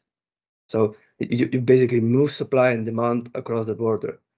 This is not a temporary effect. Okay, Justus, for slide 37, I think it was your slide, Martin. Optimizing electricity flow in forward time frame allows consumers to buy cheaper and producers to sell more expensive. I don't see a link between forward trading and physical flows. Could you explain in more detail? Yeah, I would agree that these flows are not physical, so they are financial flows. FTRs are financial, but the volume that we are offering, or TSOs are offering, is limited by the physics. So it's limited by the physical capacity. So this is the relationship between the FTRs and physics, is that FTRs are limited by the volume of flows that a network can accommodate. So if we can optimize these volumes limited by the physical flows, and we can connect the markets which have higher price differences, we can increase price convergence in the forward market. So in this sense, the financial markets and physical markets are linked by the volumes that we are offering. So we are not offering infinite volumes. We are offering something that is a percentage of actual physical capacity. Okay, another question.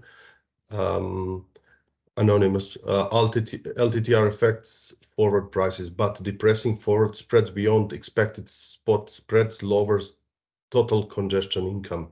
I'm not sure if this is about long-term congestion income or day-ahead congestion income, by the way, which is bad for society and good for traders. Why is it presented as a positive thing? Or did I misunderstood something? Maybe to add a comment, if it's about the long-term congestion income, we see that with higher capacities, it's still not saturated. It increases in the simulation that we and the TSOs had. But Martin, you can contribute. Yeah, this somehow also I think it's related to the NEO study we discussed before. So indeed, if we ideally, we would offer the same amount of volumes of LTTRs on a border that we can expect physical trade in the day ahead. This is what they call a balanced market. So if you look at what will be the expected physical trade between France and Germany in day ahead, we would need to offer a similar volume of LTTRs in the forward market. That's their key idea, and indeed that should be the main principle. We should not sell too little. We should not sell too much. We should try to get similar volumes in day ahead and in long term. So in this sense, if we can do it just right, we would have neither undervaluation, not overvaluation. We would just have in forward market exactly the same volume as we would expect in the day-ahead market. And because the day-ahead market is flow-based, the day-ahead market will allocate more imports, exports to borders which have higher price differences. And the forward market must do the same, must do the same amount of the same kind of optimization, not to distort the forward prices. Okay. Could I add a point on this one? Yes, please. Because they also mentioned traders. Maybe just a few things, and we've talked a lot about price convergence in the last few questions. So a few things. So first for us, so market integration is indeed an objective. Price convergence can be an indicator of greater market integration, but it is not necessarily an objective in itself. For us, the objective is to have the right price signals, the right prices, not the same prices. And that's an important distinction to make. So of course, when markets are more linked, and we see that in the ahead market coupling, there is a tendency towards greater price convergence at the times when the fundamentals are similar and there's great capacity available between the different markets. So that's kind of to reset the stage from our perspective on the question of price convergence. Now to the question posed by the person. So it's not a question of depressing forward spreads. Forward transmission rights are there to create a link, and what we observe is indeed usually after an auction of long-term transmission rights that there's a readjustments between the different markets. So the forward spreads usually after an auction has a tendency to decrease, but that's also a temporal effect because forward markets are continuous markets, and annual auctions, for instance, happen once. And whether this means a cost for society because lower congestion rent and stuff like this, and greater benefits for traders, that's not quite the case, I believe. The amount of congestion rent that will be collected by the TSOs can completely depend from border to border, and the effects, like ex post effects on the forward price spreads, will indeed be after the auction itself. So after the congestion rent has been collected, in that time frame. And also final remark, this is without prejudice of how the spreads are going to look like in day ahead and intraday. Just because it's far in advance of real time, the forward market is just an expectation of what will happen in the day ahead market for the market itself, for the market participants themselves, but also for the TSOs. Hence also the types of margins that the TSOs take long in advance of real time. Okay, thank you. Next question, maybe also briefly for Martin to comment. Consumers, grid users paying most of the grid tariffs will not be happy with zero capacity on boards despite paying for interconnectors, just for increasing social welfare elsewhere.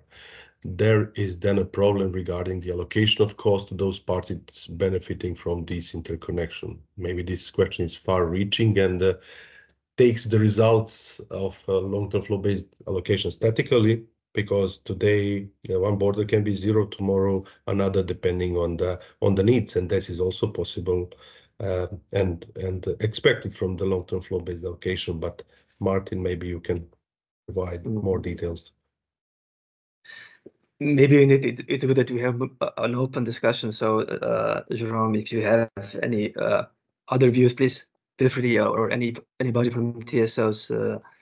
The discussion is open, so it doesn't have to be only me providing these responses. In my view, so this question is, questioning a bit the purpose of internal market. So in the internal market, there are always winners and losers. So if you collect markets, there will be some consumers who will pay higher price and some producers who will get lower price. And there will be sometimes network being used purely for import or export. So internal market does temporarily lead to some winners and losers. But what we have decided in Europe, that we will still build this market, because on average, across longer time frame, we all benefit from it. We all benefit. One time there will be scarcity in France. Everybody helps to deliver energy in France, but then another time there will be scarcity maybe in Germany or Poland. Prices will go up and down. So if you think that you only care about yourself, this may be okay in the moment when you have a low price, but when you have a low price, of course, everybody wants to have open market and other markets supporting that market which is facing a scarce situation.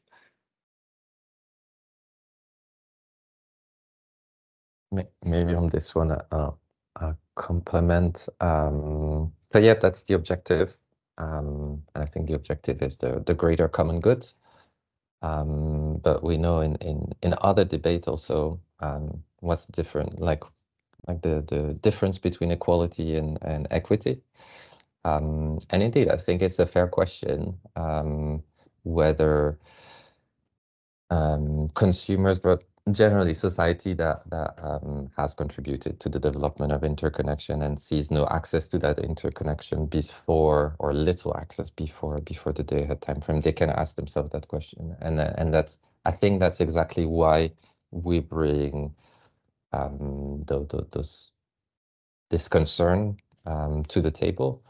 And it's like fundamentally not just a question of equity. It's also a question of how, like, have we looked at all the elements? And I agree with you, Martin, this is a tricky part to quantify those, but have we looked at all the added value, like including aside and outside of the flow-based auction, of providing long-term transmission rights to market participants? So for us, those questions are important. And indeed shouldn't be neglected. And we have put in place similar patches for different features of our electricity markets to make sure that where we see like strong imbalances in how costs and benefits are distributed, that this is readjusted.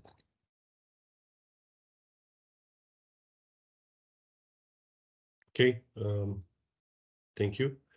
Another question, so feel free to comment, both, or anybody else who would like to comment can raise a hand and I will open the mic. You need to consider carefully if the objective function for the flow-based allocation is correct. If the expected spread between two countries is low, a player will not pay a high price for the capacity. However, the hedge may still have high value for the player. This is something that is often mentioned by the market participants. Indeed. So I would say that there are two components in the forward prices and prices of transmission capacity.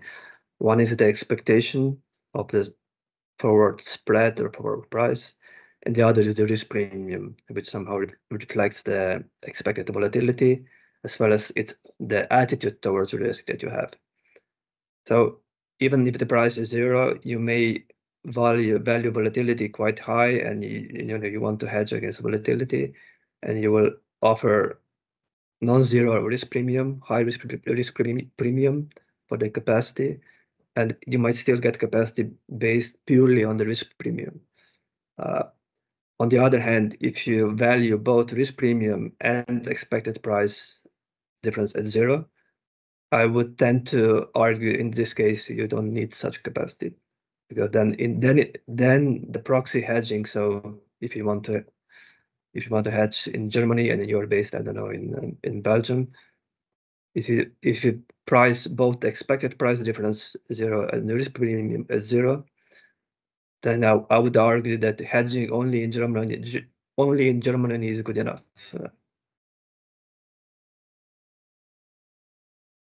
Maybe I'll add to this. I would say that indeed, like as Martin said, there the two components.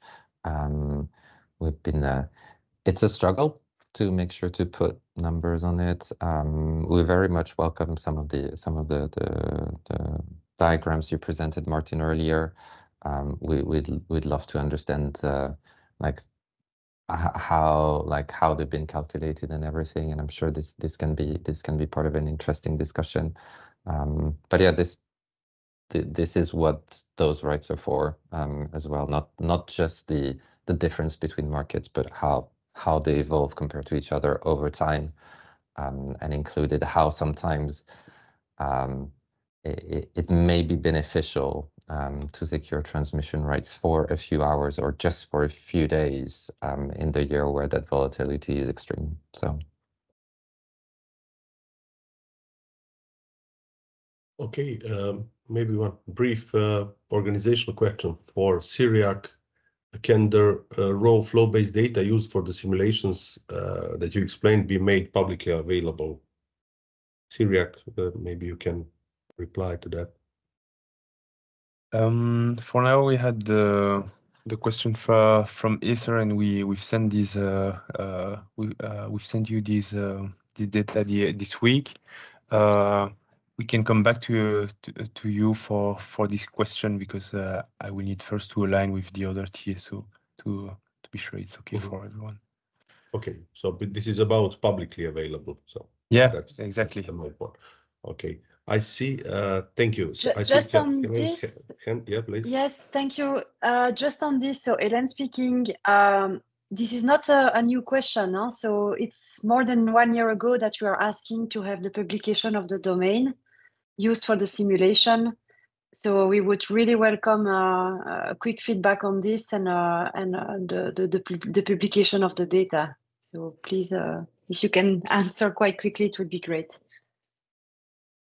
Yeah, I take the point. I don't know, Jim, if you have more info on that one, but we will come back to you quite quickly. Yeah, that's my message. We will revert as soon as possible, Hélène. Thank you very much. Okay, thank you. Selim, please. Yeah, Selim Bousteta for Eurelectric. I'm just jumping in this discussion. I think this also applies to the results presented by ACER. To some extent, there was some quantitative analysis in the presentation that was very valuable to see. But if you could share the results with us so that we can have an equal footing on that, see see what were the hypotheses and the data behind, and maybe have further discussion on it. Thank you very much. Yes, indeed. Well, we think that we shared quite a lot of information during the referral. However, we definitely did not share the domain. We consider this data as, let's say, the TSOs are the owners. So TSOs answered would also reflect on our answer. If it's, in other words, if it's available from TSOs, it will also be available from ACER. The domains, but also there was slides on the correlation of price and volatility, price spread and volatility. We will share that. We will share the data. We will also insist that TSOs also share this data as soon as possible. So we need to have maximum transparency.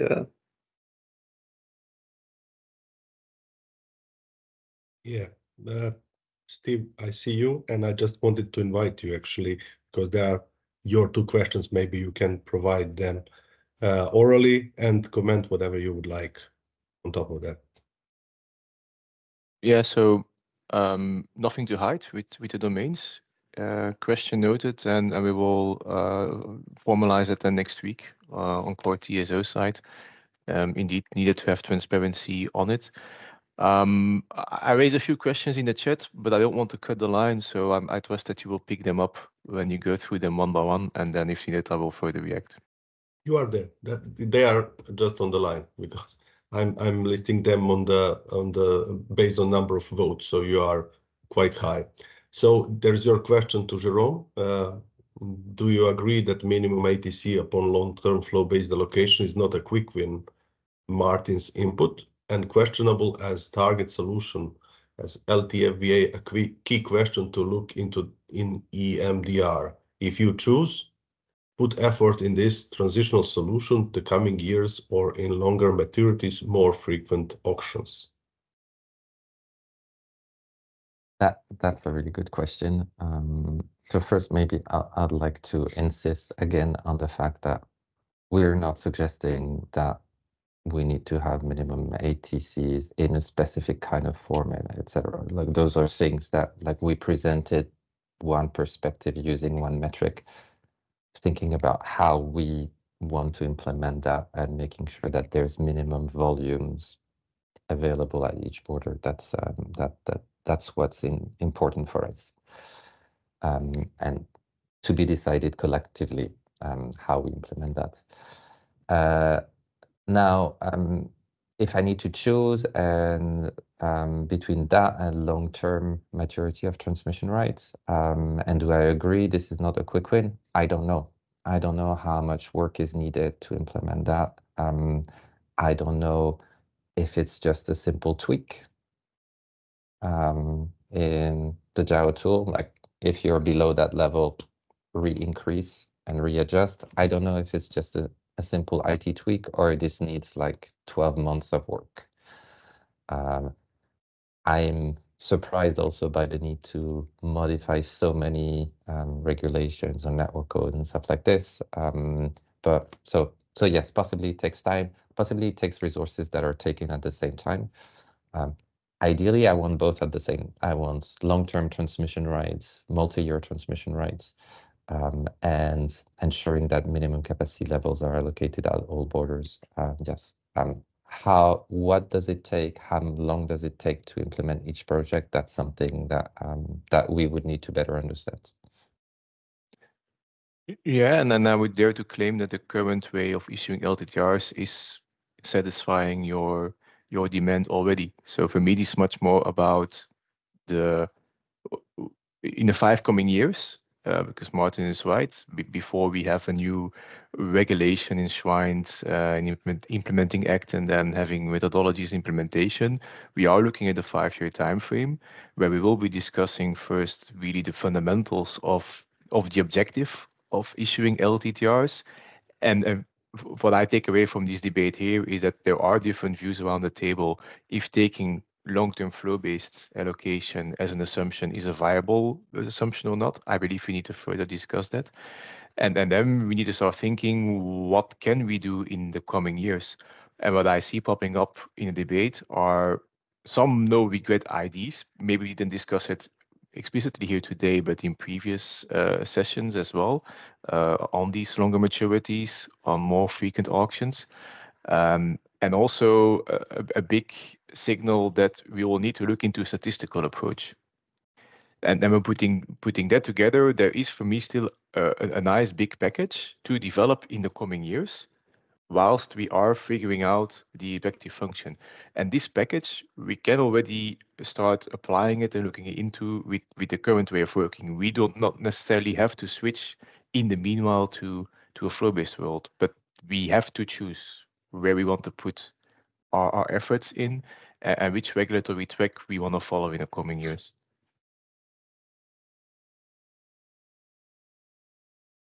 Thank you.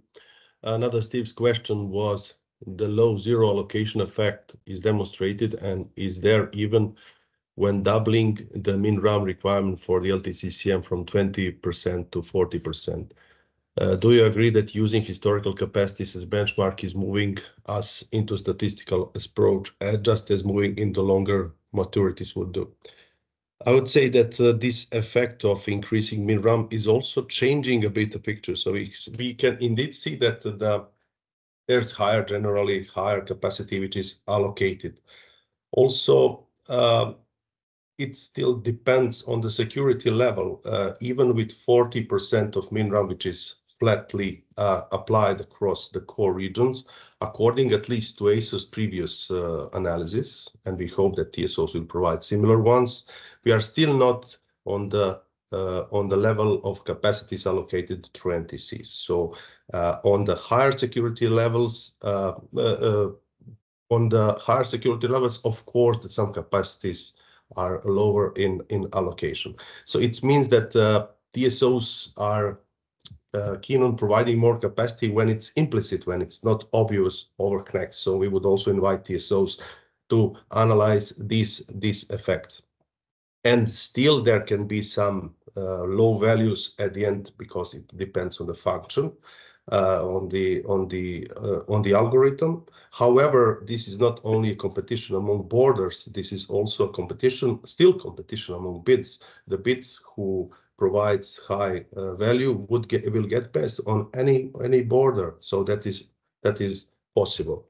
Regarding the statistical approach, indeed, as Martin explained previously, I think also on slide 71, we are considering a statistical approach, but a benchmark of NTC would not be an absolute one, because we know that some of the values are really high and maybe arbitrarily defined.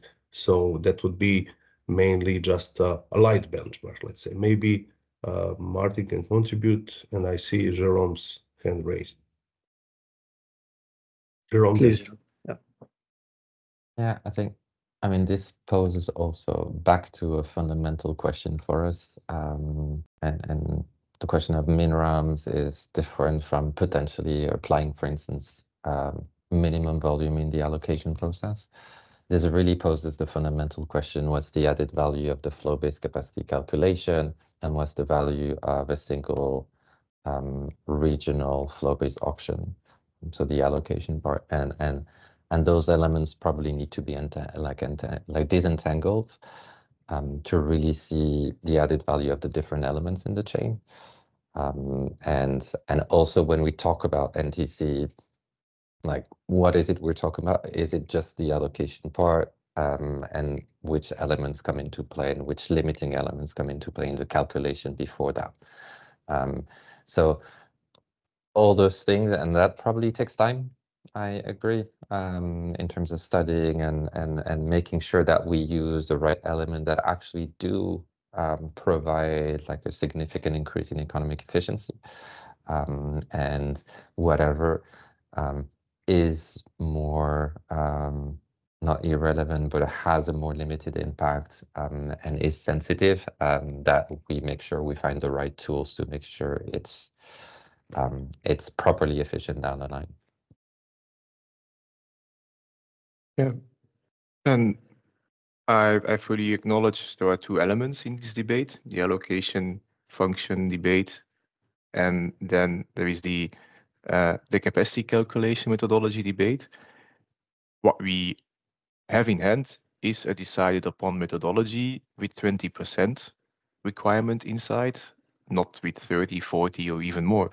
So if we go in this direction, then we are going to re-initiate a regulatory track on the capacity calculation methodology.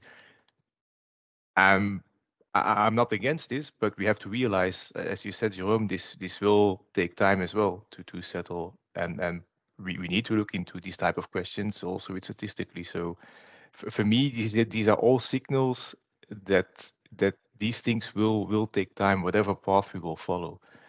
And then it becomes important also to shed some light on the way forward, also for the allocation project here, because there needs to be a common basis for TSOs, for JAO to really move forward with this implementation and not deliver something that is not desired, that is not going to be welcomed.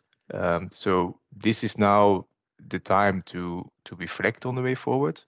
So aside from the implementation IT requirement issue, the real need is there to define the way forward.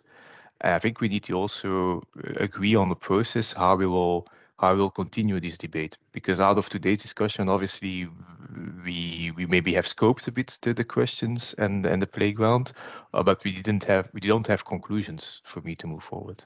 So we need to also discuss here the process. Okay. Selim, please. Yes, again, Selim Bousseda for Electric. I have to say I fully agree with what Steve just said, but maybe before that, a quick general word on today's workshop. To say that first we welcome the presentation from ENTSO E, specifically all the insights and quantitative information that was included. This was quite interesting, and we definitely will be looking into the specifics in the coming days to discuss the conclusion to draw from it. We also very much welcome the presentation from ACER side. Of course, we can mark some disalignments here and there, and we probably will do in the next steps. But we do recognize its value. We do recognize it's a rather comprehensive presentation with interesting information. But most importantly, if I may say, what we do value is to see some openness to discuss the way forward and to take market participants' input into account and sort of getting out of the dead end, where we currently stand. And now to come back on Steve's point, how we see things, I guess, is first, we should continue the discussion. We should continue to exchange on the details, to have a level playing field, if I may say, to have a common understanding and a common level of access to information. So we would be keen for that and I insist on this again because this has been a point for years now. Would be keen on having access to the data that is behind the information that was presented today, so that we can also appropriate the results and the conclusion to be drawn out of it, and maybe bring our own stone to the wall. And also sometimes on clarifying the dissensus that we may have heard on the interpretation to give to those results between ACER and ENTSO E. So that would be the first point. We also, I think, given what we heard from here and there and the questions, we should discuss the objectives to pursue. We had this remark on the welfare creation. So as far as LTTRs are concerned, there is no direct welfare creation, just a redistribution of surplus. So is it welfare that we're seeking? Is it are we looking at this distribution and its effects? And the case might be what do we consider acceptable in terms of redistribution, and same for the price conversions. There is no so far there is no consensus on the fact that it's really what we should be aiming for. But there is a discussion on whether or not that's an objective. There are also on the matters to be discussed, the questions on the collateral and the question on the competition between borders, which is tightly linked, in fact, to the redistribution of surplus that I was mentioning. But yeah, again, going back to Steve's points, we should really set the discussion on the way forward on the short term, if I may say. ACER has recalled in its presentation the sequence of events that led us to the current situation. It has values to remind us of that. But one event that is missing, I think, in this presentation, and which is a game changer, is the EMD revision. And more specifically, the impact assessment from the Commission that will seek to redefine the target model for the long term, and that really puts a different perspective on everything we're doing on the short term. So I think we really need to account for that. But I hear also from the discussions and some interventions that some lines may have changed on both sides, on ASO side, on TSO side. So that should be accounted for. So yeah, and I guess I'll end like this. This clearly doesn't mean that this discussion clearly doesn't mean that we should stop the work. We should put the pen down. I think that's the fear that I hear from some interventions. For me, it's clearly not what is in front of us. We probably should be taking twice as many pens as we are today. In fact, to answer to all the questions that have been raised today, and that's the Commission's work, but we should support the Commission on that to redefine the target model. There is a lot of work to be conducted.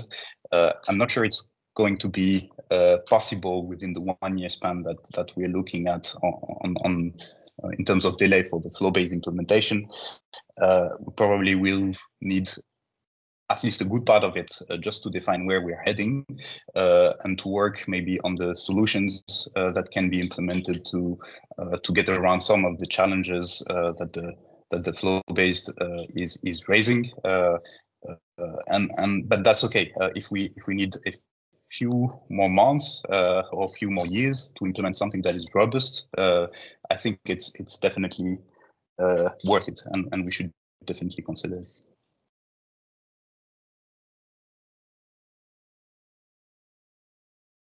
Thank you. Thank you, Celine. Maybe just a few. That is always a dilemma, when we are starting a new legislation. Will you affect the existing requirements?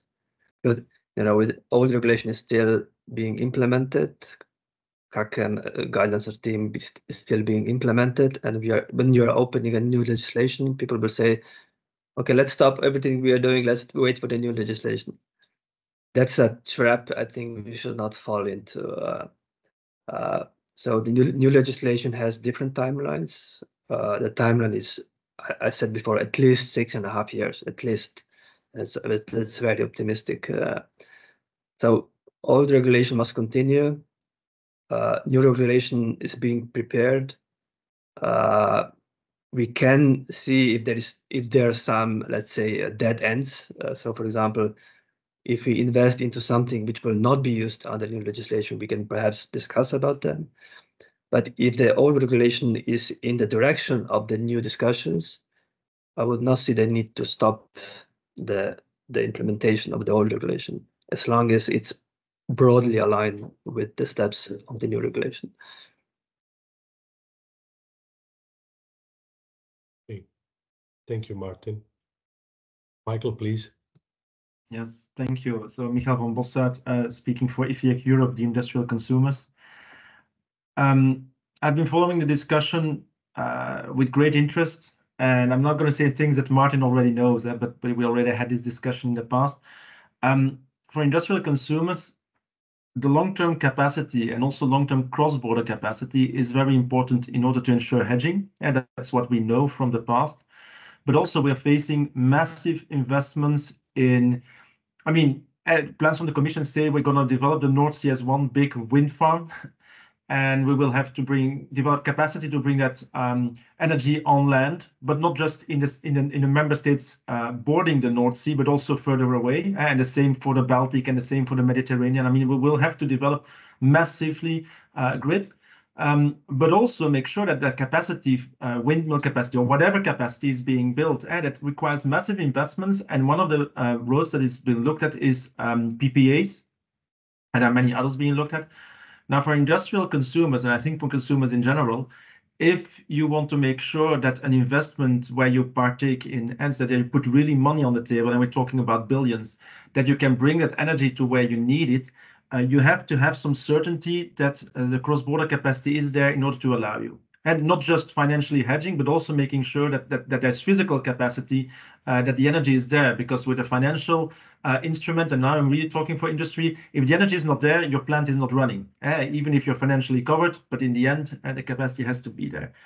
I've been looking at all the discussions on welfare, and the simulation showing that some countries then have zero capacity in long term under the new approach. That's going to be very difficult to explain to a consumer in Belgium or the Netherlands, where we had on both borders and zero capacity in the long term, that they have to invest massively in grids, that they will get some money back through congestion income, but that they will not be able to hedge themselves because there's no long-term capacity on their borders. Although they need to also sign PPAs. They also need to do all these kind of things. And so in the end goal should not be, and I know some people will not like me, I'm not a lawyer, so I can say those things. The law is something that you need to make sure that you obtain a goal. It's not a goal in itself. And so indeed, Martin, we have to work on current legislation to make sure that it's very efficient. We have to work on future legislation, but we really have to keep in mind the end goal, and that is make sure that the energy transition is being done at the most efficient way. And so looking at all the discussions here, I'm not even going to go in all the details, but speaking for consumers, I can only say that we hope that everybody still keeps the focus. It is not just, and now Jerome is going to be angry, about trading, because that's just arbitrage. But as a consumer and as a producer, but I'm not representing producers, so that's not really my direct concern, it is to make sure that in an efficient way we can transport energy across Europe, but also make sure that everybody can take positions, that all those PPAs and all the projects that are related to those can be realized. And so it's really important to make sure that that goal is looked at. And so zero capacity on in a long term on certain borders is very difficult to explain it to consumers in those member states that also have to pay for all the grid capacity. And so really take that into account, because otherwise you will lose support for all this. And I think this is very important. The long term is a very essential building block to make sure that we go to market integration and not just market coupling. We have had this discussion so many times, and Martin, I see you smiling, but we had this discussion so many times. But it's fundamental. I mean, otherwise you lose support from those people that are actually trying to help. And I'm going to stop here, but I really want to make this point also that it's beyond the technical discussions we're having today. Thank you.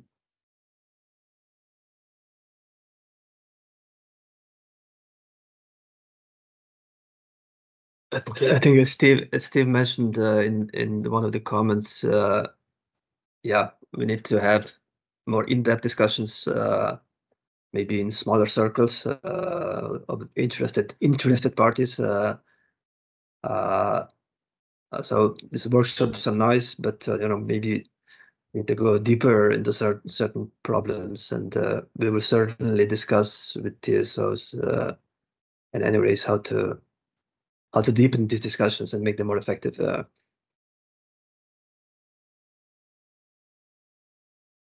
Yeah, just a quick comment. We're very much welcome that initiative, Martin, on the way forward, because I think that's what Steve said earlier. I mean, we need to align on what should be done, what can be done. So thanks for the initiative, Martin.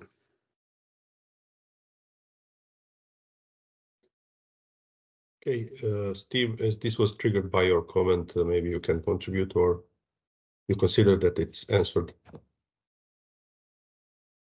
it's fully answered by Jim. So I really actually liked the presentations today, the way how topics are being connected, and insights are put on the table. So I personally found it a very successful workshop, and I'm happy to feel the openness to go more in depth in a workshop. So thanks for organizing this in the first place today. Thank you. And we are not yet done. Okay. So another question related to Martin's example from slides 40-41. Anonymous, I don't know the provider. So how come can you conclude this does not mean to LTTR under evaluation when the cleared price under LTFBA is so far away from the traded market price at the time? German reference spread value at 74.5 euros per megawatt hour, leading to 612 million euros congestion income loss, also consumers' money. Yeah, the reason why I say this, that, you know, here we are comparing forward spread under on the information set that we have NTC allocation. But if you would have flow-based allocation, the information set changes. This means that market participants will know in advance that, okay, this allocation will give more capacity to this border. They will take that information into account. They will adjust their bidding, and the forward spread will reduce even before the auction results are known, and will reduce, you know, to the point. And then when the auction comes, the forward spread will be reduced, and the difference between the forward spread and the auction result will be much lower. And after the auction, there will also be an adjustment to take into account for the difference between the expectation and realized auction results. So this is, you know, that's how the dynamics of the continuous auction and the information expectation works. But the forward spread under flow-based environment will not be as high.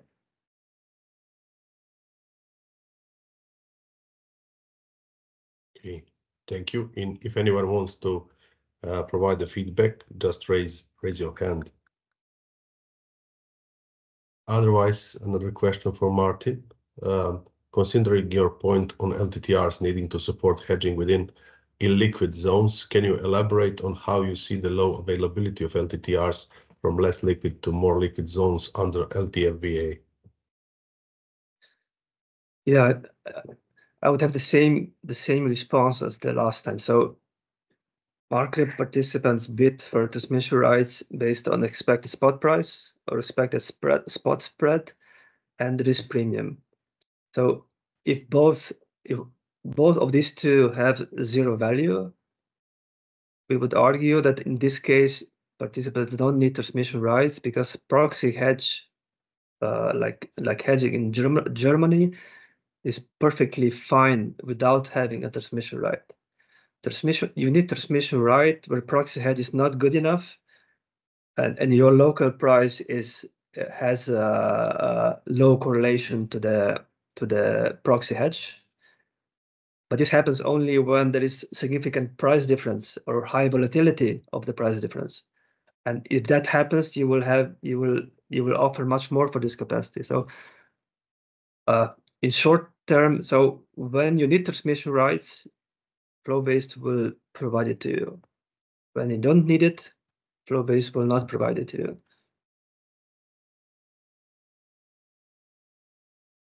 Or maybe I can correct myself. Those who need it more will get it more. Those who need it less will get it less. Thank you. Jerome, please. Yeah, maybe I'll add one reflection to that. So this may, like what you mentioned, and in the context of what what the long-term flow-based auction is trying to optimize, that may be largely true. One of the things that we could observe in the TSO simulation is that there is a large increase of capacities allocated, especially around Germany. So for like to and from the liquid hub, the most liquid hub in Europe for electricity for trading. One of the concerns, and when you look at like the capacity between borders, which are like between rather illiquid zones, like that's where we see a significant drop in capacity, and that may be a concern in terms not only of the proxy hedging in the liquid hub, but like for those who try to hedge for instance, a physical position, not fundamentally proxy hedging, but a physical position between two zones that are themselves rather illiquid. So there, and for that purpose, and bearing in mind that long-term transmission rights are there in that Article 9 of the FC guideline, indeed, to provide cross-border hedging risk and kind of boost also liquidity within bidding zones. That may be a concern in terms of the liquidity of those local zones. So I think what you say, Martin, is indeed partially true.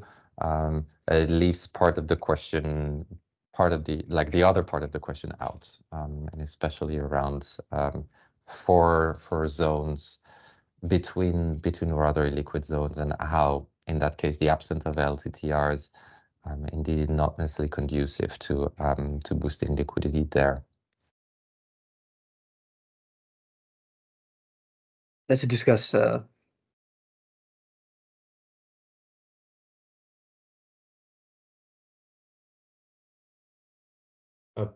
side question when Jerome is here from Vincent.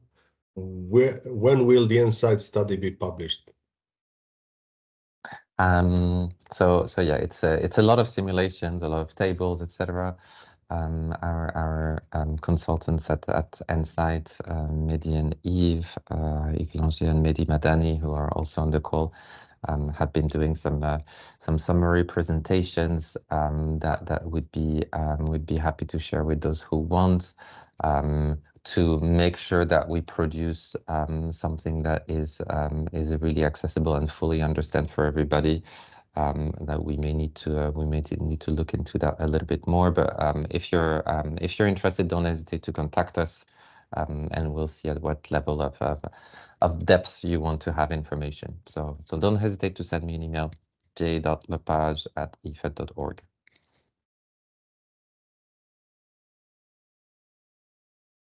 Okay. There's Steve's question to Martin. Maybe also Steve can jump in, but I'll read it. Do we even need coordination when moving to firm LTTRs not impacting short-term markets? That means no LTA inclusion. It is about the balance in LTTRs between providing hedging and using congestion income to cover it. Liquidity need can differ from bidding zone to bidding zone, and hence could risk profile NRAs TSOs are after. Steve, maybe you can explain on that. So if you put aside for a moment the question on integrating forward markets, competition, driving a need for coordination, what is then the need still out there? Today, yeah, it's on TSO side a lot inspired by the fact that we make the LTTRs a physical reality by the technique of LTA inclusion, which is linked to the keeping the balance of how you use the congestion income versus the payouts, the whole revenue adequacy story. But and I believe it will be part of the impact assessment, if we in this discussion are looking into going to a firm product with LTTRs, and we are open to discuss this operational link so not having LTA inclusion anymore, then it becomes a purely financial link to make sure that on average you don't oversell compared to the capacity that you capture in day ahead. And then probably there's still some room, you know, to nuance based on what is the hedging need, how is the hedging need evolving from one bidding zone to the other, because the liquidity is also different and so forth. So again, putting aside this effect of competition and taking away the operational impact on short-term markets, is there still, I question if there's still a fundamental need to go for a coordinated approach?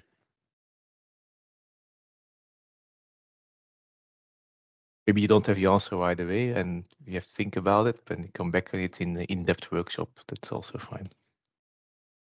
And that, again, referring to the new study, so what they point out is that, you know, if in the day-ahead market, France is importing, I don't know, on average 1 gigawatt of energy from Germany, ideally we should only allocate 1 gigawatt of transmission rights on that border. So even if you don't care about physics anymore and you say it's all financial, you know, we only look at the revenue adequacy for TSOs, we still need to be careful not to sell too much or too little. We try to mimic what will happen in the day-ahead market. That would be, I would confirm that view. Yeah, and I think there can be a debate on that aspect. Maybe Helene, I see you have your hand raised. Yes, I thank you for this interesting idea. I think we really should look at that and reflect on that, especially with the coming impact assessment. I think just to be sure I understand you, when you say get rid of the physics, you don't mean selling anything without any link to the physics. You mean that on Indeed. an hourly basis, you don't need a strict one-to-one link that will be ensured by the LTA, but you mean that on average, you will stick to values like Martin was saying, like which are online with what you observe in the day ahead, right? Indeed, so that's Okay. part of the Okay. of the reflection indeed to have. Do we need to stick to the current ID of hourly revenue adequacy? Or do we open the reflection? I think we can open the reflection because in the end, it's all about how you use the congestion income, which is somehow belonging to society, for making hedging possible and increasing liquidity, which should also come at the benefit of society at some point. And there I raise the question: are we after really a harmonization of the risk profiles or not? I don't have the answer, but I just see the question popping up. I think it's a good question, and I wanted to echo what Martin you just said. It did not escape my interest because you said we need them to be sure that we don't sell too much. Fully agree. But you also said that we don't sell too little, and that's precisely the whole point of our presentation with Energy Traders Europe. That we wanted to attract the attention that today, there is really too much focus on maximizing the auction surplus in a pure flow-based way, which has as a consequence that some border actually there is nothing to sell. So there is capacity offered, but at the end, market parties get nothing. So as a matter of fact, nothing is sold. So I really think that the consequence of that pure surplus maximization approach is that sometimes we sell too little. And I think it would be a very good idea indeed to discuss, to bring this optimization function discussion, maybe not getting into the mathematical detail, but see, do we really want to stick to this pure maximization of the surplus, or do we allow ourselves some deviation, some distance to this strict application, so that we at least ensure that we don't sell too much for sure, but we also don't sell too little.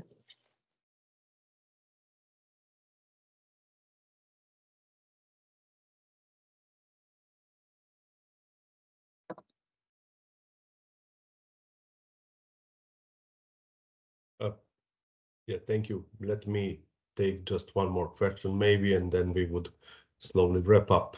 We have 2 more minutes to that point.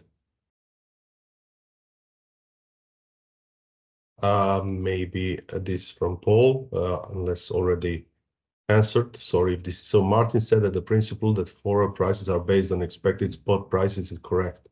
But he also said that because of different views among market participants on expected spot prices, there would be some effect. I don't understand this effect. Can it be explained?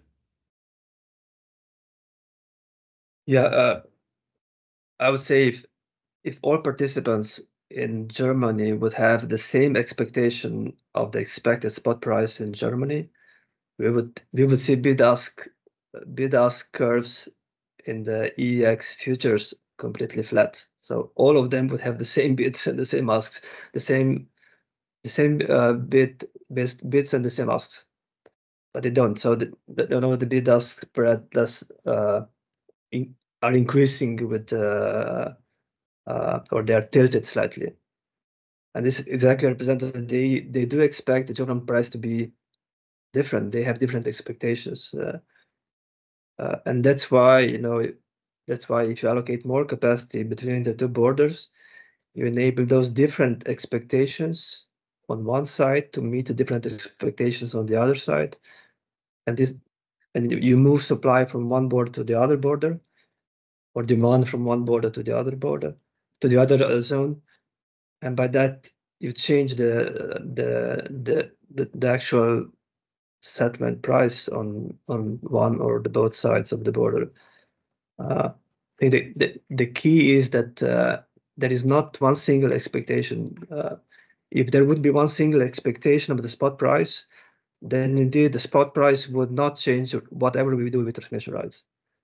But there isn't one single expectation. There are many, many of them. Okay. Thank you. We are 11:50 sharp. I don't know if there are some last comments or questions. If not, then I would maybe thank you for the participation. So many questions, and I hope also answers. Also regarding the organization of discussion, I hope that Steve is now more satisfied because we only initiated the discussion over Slido. It's not easy to control discussion with 200 or more people, which was the maximum today, and we moved a bit towards the oral discussion. And as mentioned and agreed, we will continue discussing further on. I would now hand over to Christoph maybe to provide a wrap up this last few minutes. Thank you, Zoran, and thank you to all the participants. This was a very interesting discussion done in a appeased way, surprisingly, because I know that there is a lot of frustration on all sides, including from us. But I appreciate that the discussion was done in an appeased way. Before maybe sharing with you my main takeaway of this webinar, maybe a step back first. I think that we have passed, or Jim, TSOs have passed very quickly on the reason for the delay. And I think that we will have, when I say we, I mean NRAs, ACER together with NRAs, I think we'll have to spend a bit more time to really understand the reason for this delay. I think this deserves a more in-depth investigation from our side. Now we have this delay. We are maybe this is an heavy for the good. Let's try to use this delay in the best way possible, and try to discuss and to address some remaining issues. From all the presentation, there is for me one new element which I like a lot, and that in my view also needs to be further discussed, is these two slides about the high correlation between the spreads and the annual spread and the volatility, because to my understanding, this is the one of the key reasons why